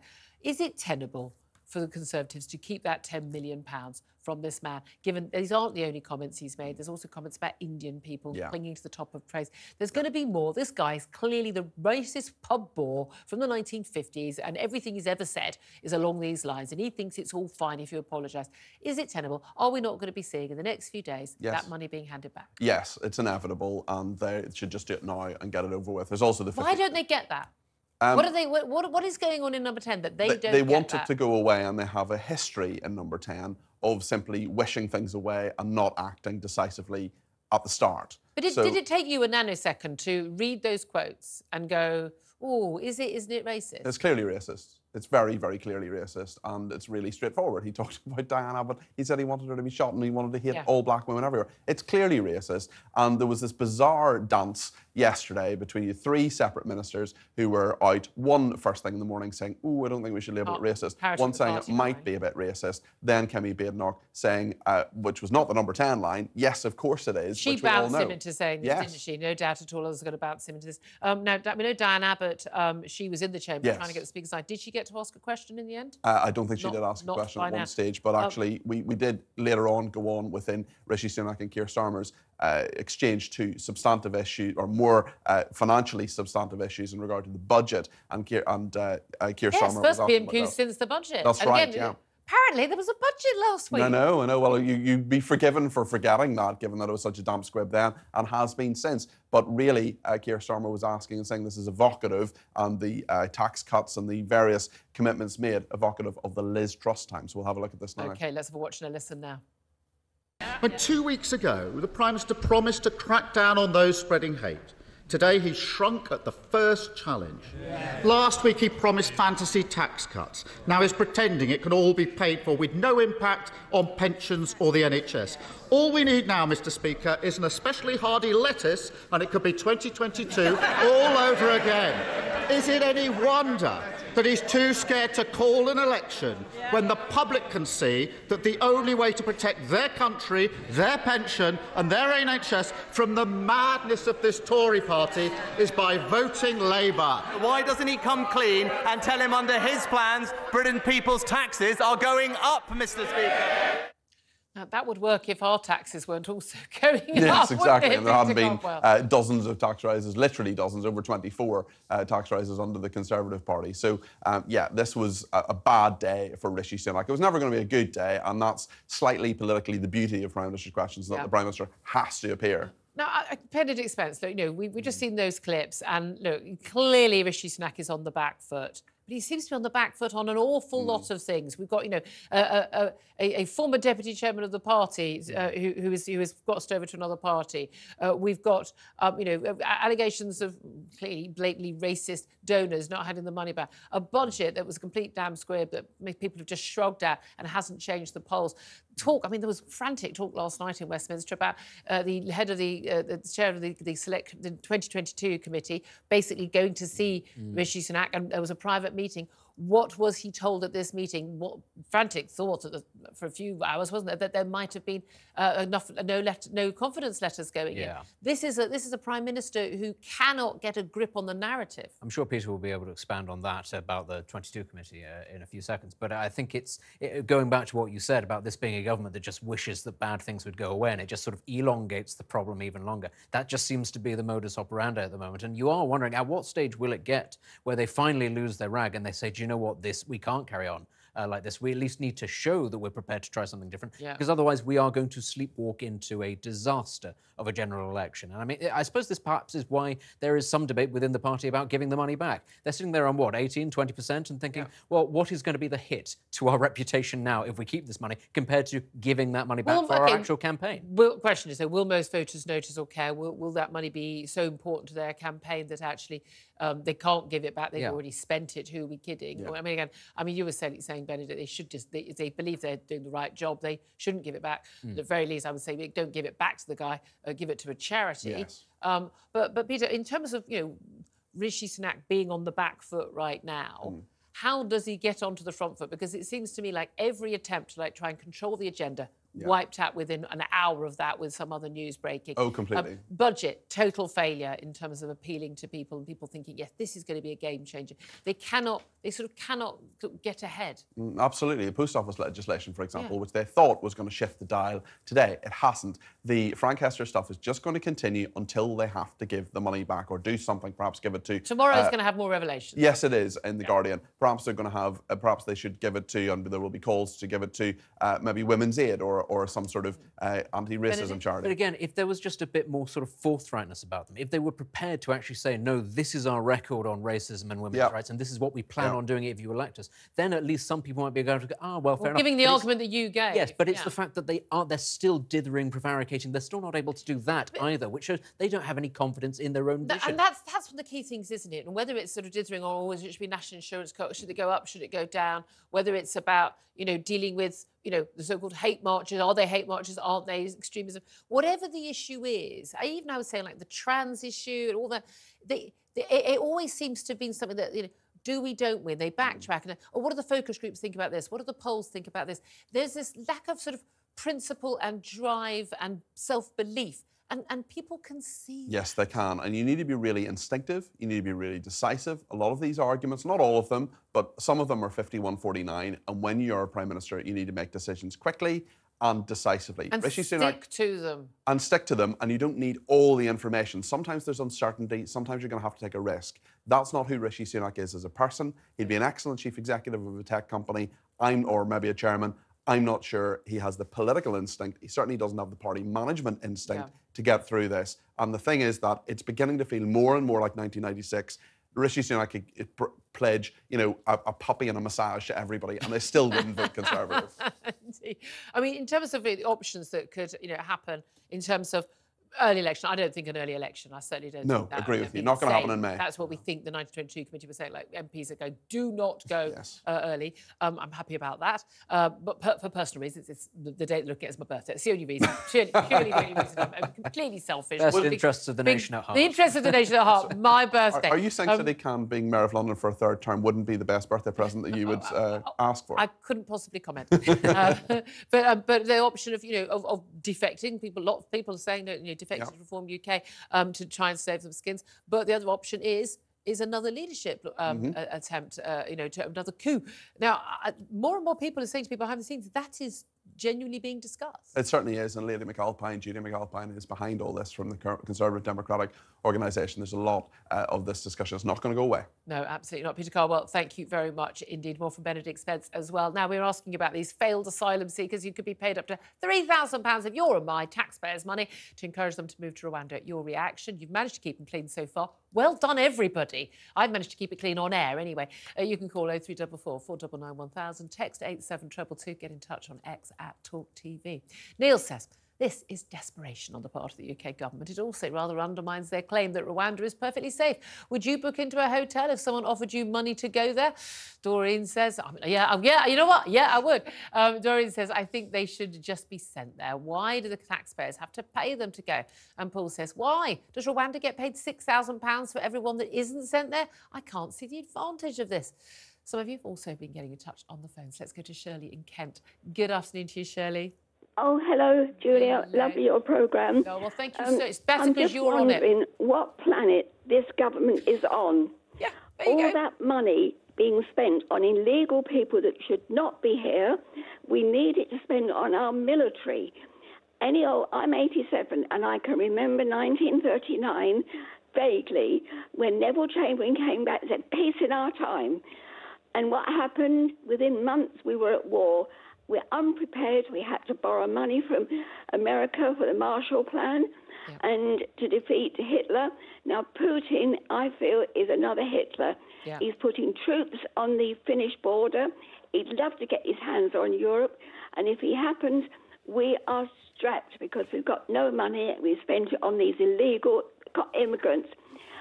You couldn't go to another country and get put up in a hotel and accommodated. It's ridiculous. I just don't know where this government or any government's coming from, and I'm not voting again, ever. No, I was saying I want people to vote. Go and spoil your ballot paper. You've probably done your time, though you say it at your advanced years, but thank you so much. I think you're expressing the views of an awful lot of people there. Shirley in Kent, thank you very much. Coming up after the break, great news. Children will no longer be prescribed puberty-blocking drugs on the NHS in England, thanks to landmark new guidelines. But what about Wales and Scotland? And what about private clinics? We'll talk about that up next. I'm Julia Hartley-Brewer. You're with talkTV.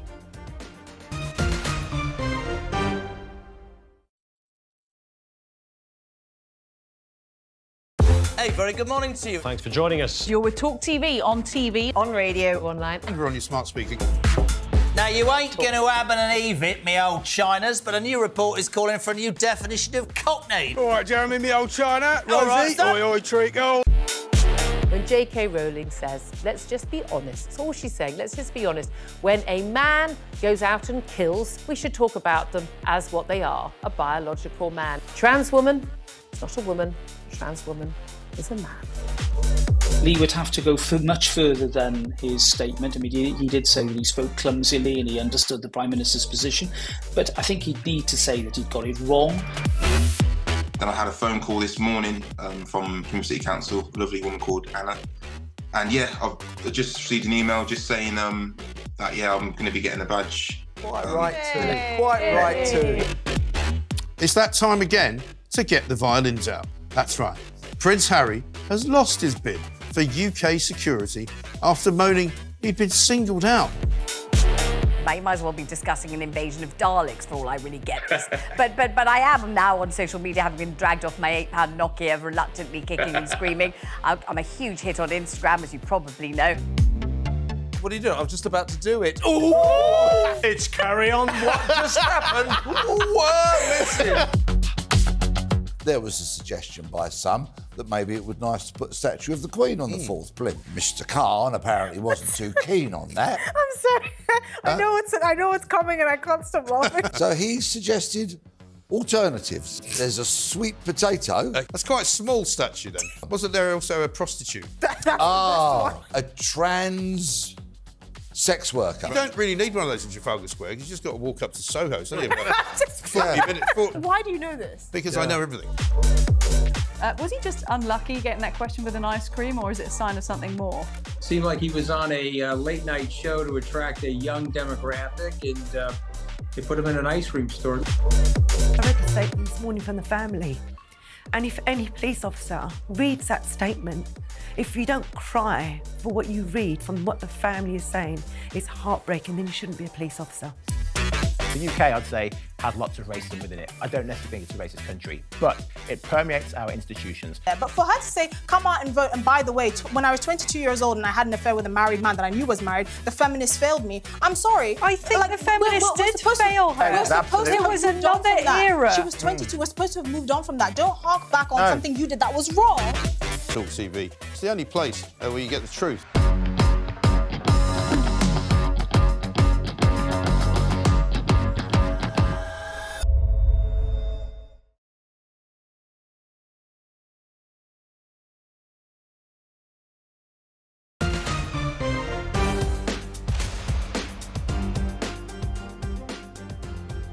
Welcome back to the show. I'm Julia Hartley-Brewer and you are with talkTV. Now, announced yesterday, children will no longer be prescribed puberty-blocking drugs on the NHS in England, thanks to landmark new guidelines coming into place at the end of this month. Joining me right now is journalist and teacher Debbie Hayton. Debbie, thank you very much indeed for joining us. Now, I have to say, I mean, this has been a long time coming. This announcement is going to be from the end of this month. It's only NHS England doing that. So, of course, Wales, Scotland, they're going to be able to carry on, and we know that those the governments in those countries, those parts of this country, have been rather more into this stuff. But we also know that private clinics will still be able to have these drugs. But can we at least welcome this as a start down the road of sanity and morality and evidence-based, scientific and medical treatment coming back into fashion? Yes, we should welcome this. It's been a long time coming, though. It's 2 years since the Cass review started to report, and these issues were consulted on last year. So it's been a long time coming, but we should be pleased at long last that the NHS England has decided that this is not something that should be routinely prescribed to children. But as you said, there are worries that's still outstanding. Yeah, indeed. And lots of people who think, oh, for goodness sake, this is only a handful of people. It's not. It used to be a few hundred who were referred to the Tavistock Clinic, which was, the main trans clinic for children in this country a few years back. It's now in the thousands, and it's massively changed from being largely boys to being largely teenage girls. Now, that suggests, as a lot of people have thought, there's a lot of, should we say, social contagion that is going on. Certain schools, one girl goes to this sort of treatment, and then suddenly there's an explosion in it. Now, there are big concerns about this. You've expressed a lot of concerns about this. Now, you yourself, you are a trans-identifying man. You live as a trans woman. You're very, very, very clear, though, that you're very clear on this. You're still, biologically, you are a man, and that we need to have open debate about this without everyone shouting transphobe at everybody. And yet we know from the Cash report, we know from lots of investigations, lots of whistleblowers at the main clinic, the Tavistock in North London, that anyone who spoke out about this, even, a year ago, a few years ago, 20 years ago, this goes back, and saying, I'm not sure these drugs are good for children. I think the side effects, the long-term impact of them, fertility, being basically made infertile, losing ability to have any sexual arousal and things like that these things affect on brain development, bone density, even there's concerns about liver cancer now, that these drugs are experimental, they are not safe, they have very, very, very many harms, they have questionable benefits, and they should not be prescribed en masse to troubled children. And yet those people basically were hounded out of their jobs. Yes, it's dreadful. It's appalling. And what's still appalling is the fact that even though the NHS has said what they said yesterday, there's still the possibility of clinical trials. We shouldn't be trialling these drugs. They've had long enough to trial them. Perhaps the Tavistock Clinic should have done some follow-up studies years ago, but they never did that. Then there's the issue of Scotland and Wales, and then there's the issue of private providers, which is my biggest concern of all, that over the last couple of years, waiting lists for NHS provision they've just mushroomed, and private providers have jumped in to fill that gap. And there's nothing yesterday which suggests to me that private providers will not be prohibited from filling that gap and providing those drugs to families who can pay. That's the concern, and that's my worry. Absolutely, and even having even less oversight of it, although I don't think you can have less oversight than we've seen at the Tavistock Clinic. Now, it was the case of Kira Bell, who was a young woman who believed that she was trans, was put on this road of the puberty blockers, and she had a mastectomy, and that, again, basically her body was mutilated, her perfectly healthy body was mutilated, when she was young. She then brought a High Court case, basically saying, it was not possible for me to have been able to give consent as a child to this sort of procedure and these long-term impacts. She has detransitioned since. And like many young women who have gone through this process, who are coming forward again and again, are saying, actually, I think the issue was I was actually gay. I am gay. That is the issue I was struggling with or wasn't aware of. And I was sent down this route that, oh, you think you might be trans because you've seen something on YouTube, or a friend has suggested this to you, or a doctor suggested it. And then you go down this route. And we've been told in the public that puberty blockers there was something that would sort of, stop puberty from developing too much. And therefore it would give teenagers time to make a decision, to see what they wanted. And that, it was, what's the harm there? But actually, there are huge harms. As I say, brains, development, and the fact that they have basically become sort of the first step on a sort of a railway road directly to full transitioning, surgery, and their lives and bodies irrevocably changed. Well, yes, the report suggested that it was a treadmill. And let's face it, which children want to be put on pause while all their friends go through puberty? The clamour for cross-sex hormones to follow those puberty blockers must have been enormous. And what we saw was reports saying that it was almost a 100% carry-through. So it was never a pause to think. It was the first step on this conveyor belt through to cross-sex hormones and then possible infertility and lifelong medical problems. It's shocking, it really is. We're looking at a service which traditionally has dealt with middle-aged men who wanted to become women, and then suddenly this cohort of teenage girls appeared who were perhaps not happy about what was expected of them as women. And the truth is that these are two completely separate groups. Yeah. And the travesty is that NHS Gender Services fused the two together and said that it was a single condition, gender dysphoria. And I think we need to pull that apart and say just what is actually going on here, because there's a number of possible conditions, and what's been happening was not the best way of treating them. No, indeed. And there was, absolute hysteria that greeted anyone who criticised this. Whistleblowers, as I say, lost their jobs. Everyone shouts the word transphobe about this. And then we know, the parents of these troubled children are told if you don't allow them to start on these drugs and go down this route, they're going to commit suicide because they're so unhappy. And actually, the stats didn't bear that out at all anyway. And an awful, terrible thing to say to a parent of a troubled child. But the thing that I find extraordinary is that these drugs, they're saying, clinical trials now. There weren't any proper clinical trials. They just started giving these drugs. They weren't proven to be safe. I mean, parents get told off for giving too much Calpol to their children, for goodness sake, and then they were giving these body-altering, mind-altering, huge therapy drugs to children without proper clinical research. They're going to carry on doing that, it would seem. And they didn't, as you say, they didn't look at the long-term impact whatsoever. There wasn't actually a study that carried on, 10 years, 20 years, what happened, what was the reaction? They didn't do any follow-up on people who detransitioned. I mean, you can only think they didn't want to know the answers. And why didn't they want to know the answers? Because they knew what they were doing was wrong, and they did it anyway. Do you think eventually we will need to see people going to jail? Do you think, I mean, I've always thought there's going to be massive court cases on this, but do you think that, we need to actually face up that this has been government overlooking it and allowing it to happen, NHS senior figures, doctors doing this, this has actually been mass child abuse, and it's gone on publicly under our watch? It has, and what's worse is that people have been calling this out for several years now. It's not new what's happening this year. People have been calling it out for a while, and those people have been ignored. As you said, they've been thrown out of their jobs. They've been written off as transphobes, bigots, all sorts of horrible names has been thrown at people. Looking forwards, the first issue is that this needs to stop. There needs to be no more clinical trials. There's been enough use of these drugs, and if the NHS has not kept proper records of then that's their problem. No more children need to be harmed at all by this. Looking back at the people who have been involved in this, a number of people are going to have some very hard questions to answer over the next few years.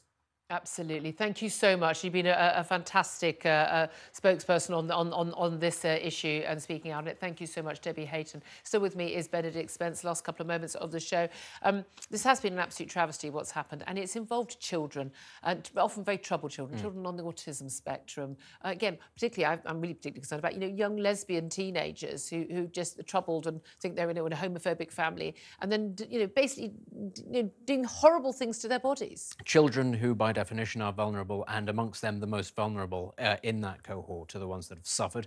But I can't get particularly sort of animated about this new decision because it's simply a temporary reprieve. It can still be, people can still access it in other parts of the United Kingdom. And I do really feel that the Labour Party, once they come in, they will row back in any kind of pressure, and it will become part of what they call the right-wing culture wars, which is they'll say you're a bigot if you don't allow us. Well, they want conversion therapy, ban on conversion therapy, to include even saying to someone, maybe you're not trans, maybe you're gay, or maybe you're troubled by something else. But this is ideological for these people. They're not looking at scientific evidence. But again, neither does the government, as we know, on many policies. Such progress had to be made to get to a point where young gay children were not told there's something wrong with you, and we're back to that position now. We absolutely are. Thank you so much, Benedict. It's been an absolute pleasure having you on the show today. So much to get through. Sadly, we have come to the end of the show. Thank you so much for tuning in. We've covered an awful lot. Please do join me same time tomorrow. Up next, it's Kevin and Alex. Have a great afternoon. I'm Julia Hartley-Brewer. You are with talkTV.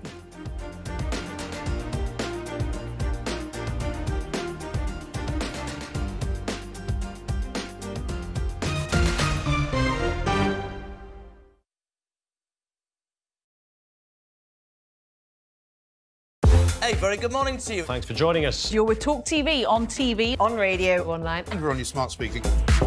Now, you ain't going to have an Evit, me old Chinas, but a new report is calling for a new definition of cockney. All right, Jeremy, me old China. All right, Rosie, oi, treacle. When J.K. Rowling says, let's just be honest, that's all she's saying, let's just be honest. When a man goes out and kills, we should talk about them as what they are, a biological man. Trans woman, it's not a woman. Trans woman is a man. Lee would have to go much further than his statement. I mean, he did say that he spoke clumsily and he understood the Prime Minister's position, but I think he'd need to say that he'd got it wrong. Then I had a phone call this morning from City Council, a lovely woman called Anna. And yeah, I've just received an email just saying that, I'm going to be getting a badge. Quite right too. It's that time again to get the violins out. That's right. Prince Harry has lost his bid for UK security after moaning he'd been singled out.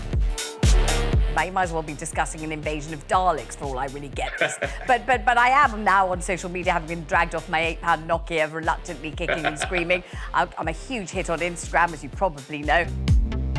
What are you doing? I'm just about to do it. Ooh! It's carry on. What just happened? Whoa, listen. There was a suggestion by some that maybe it would be nice to put a statue of the Queen on the 4th.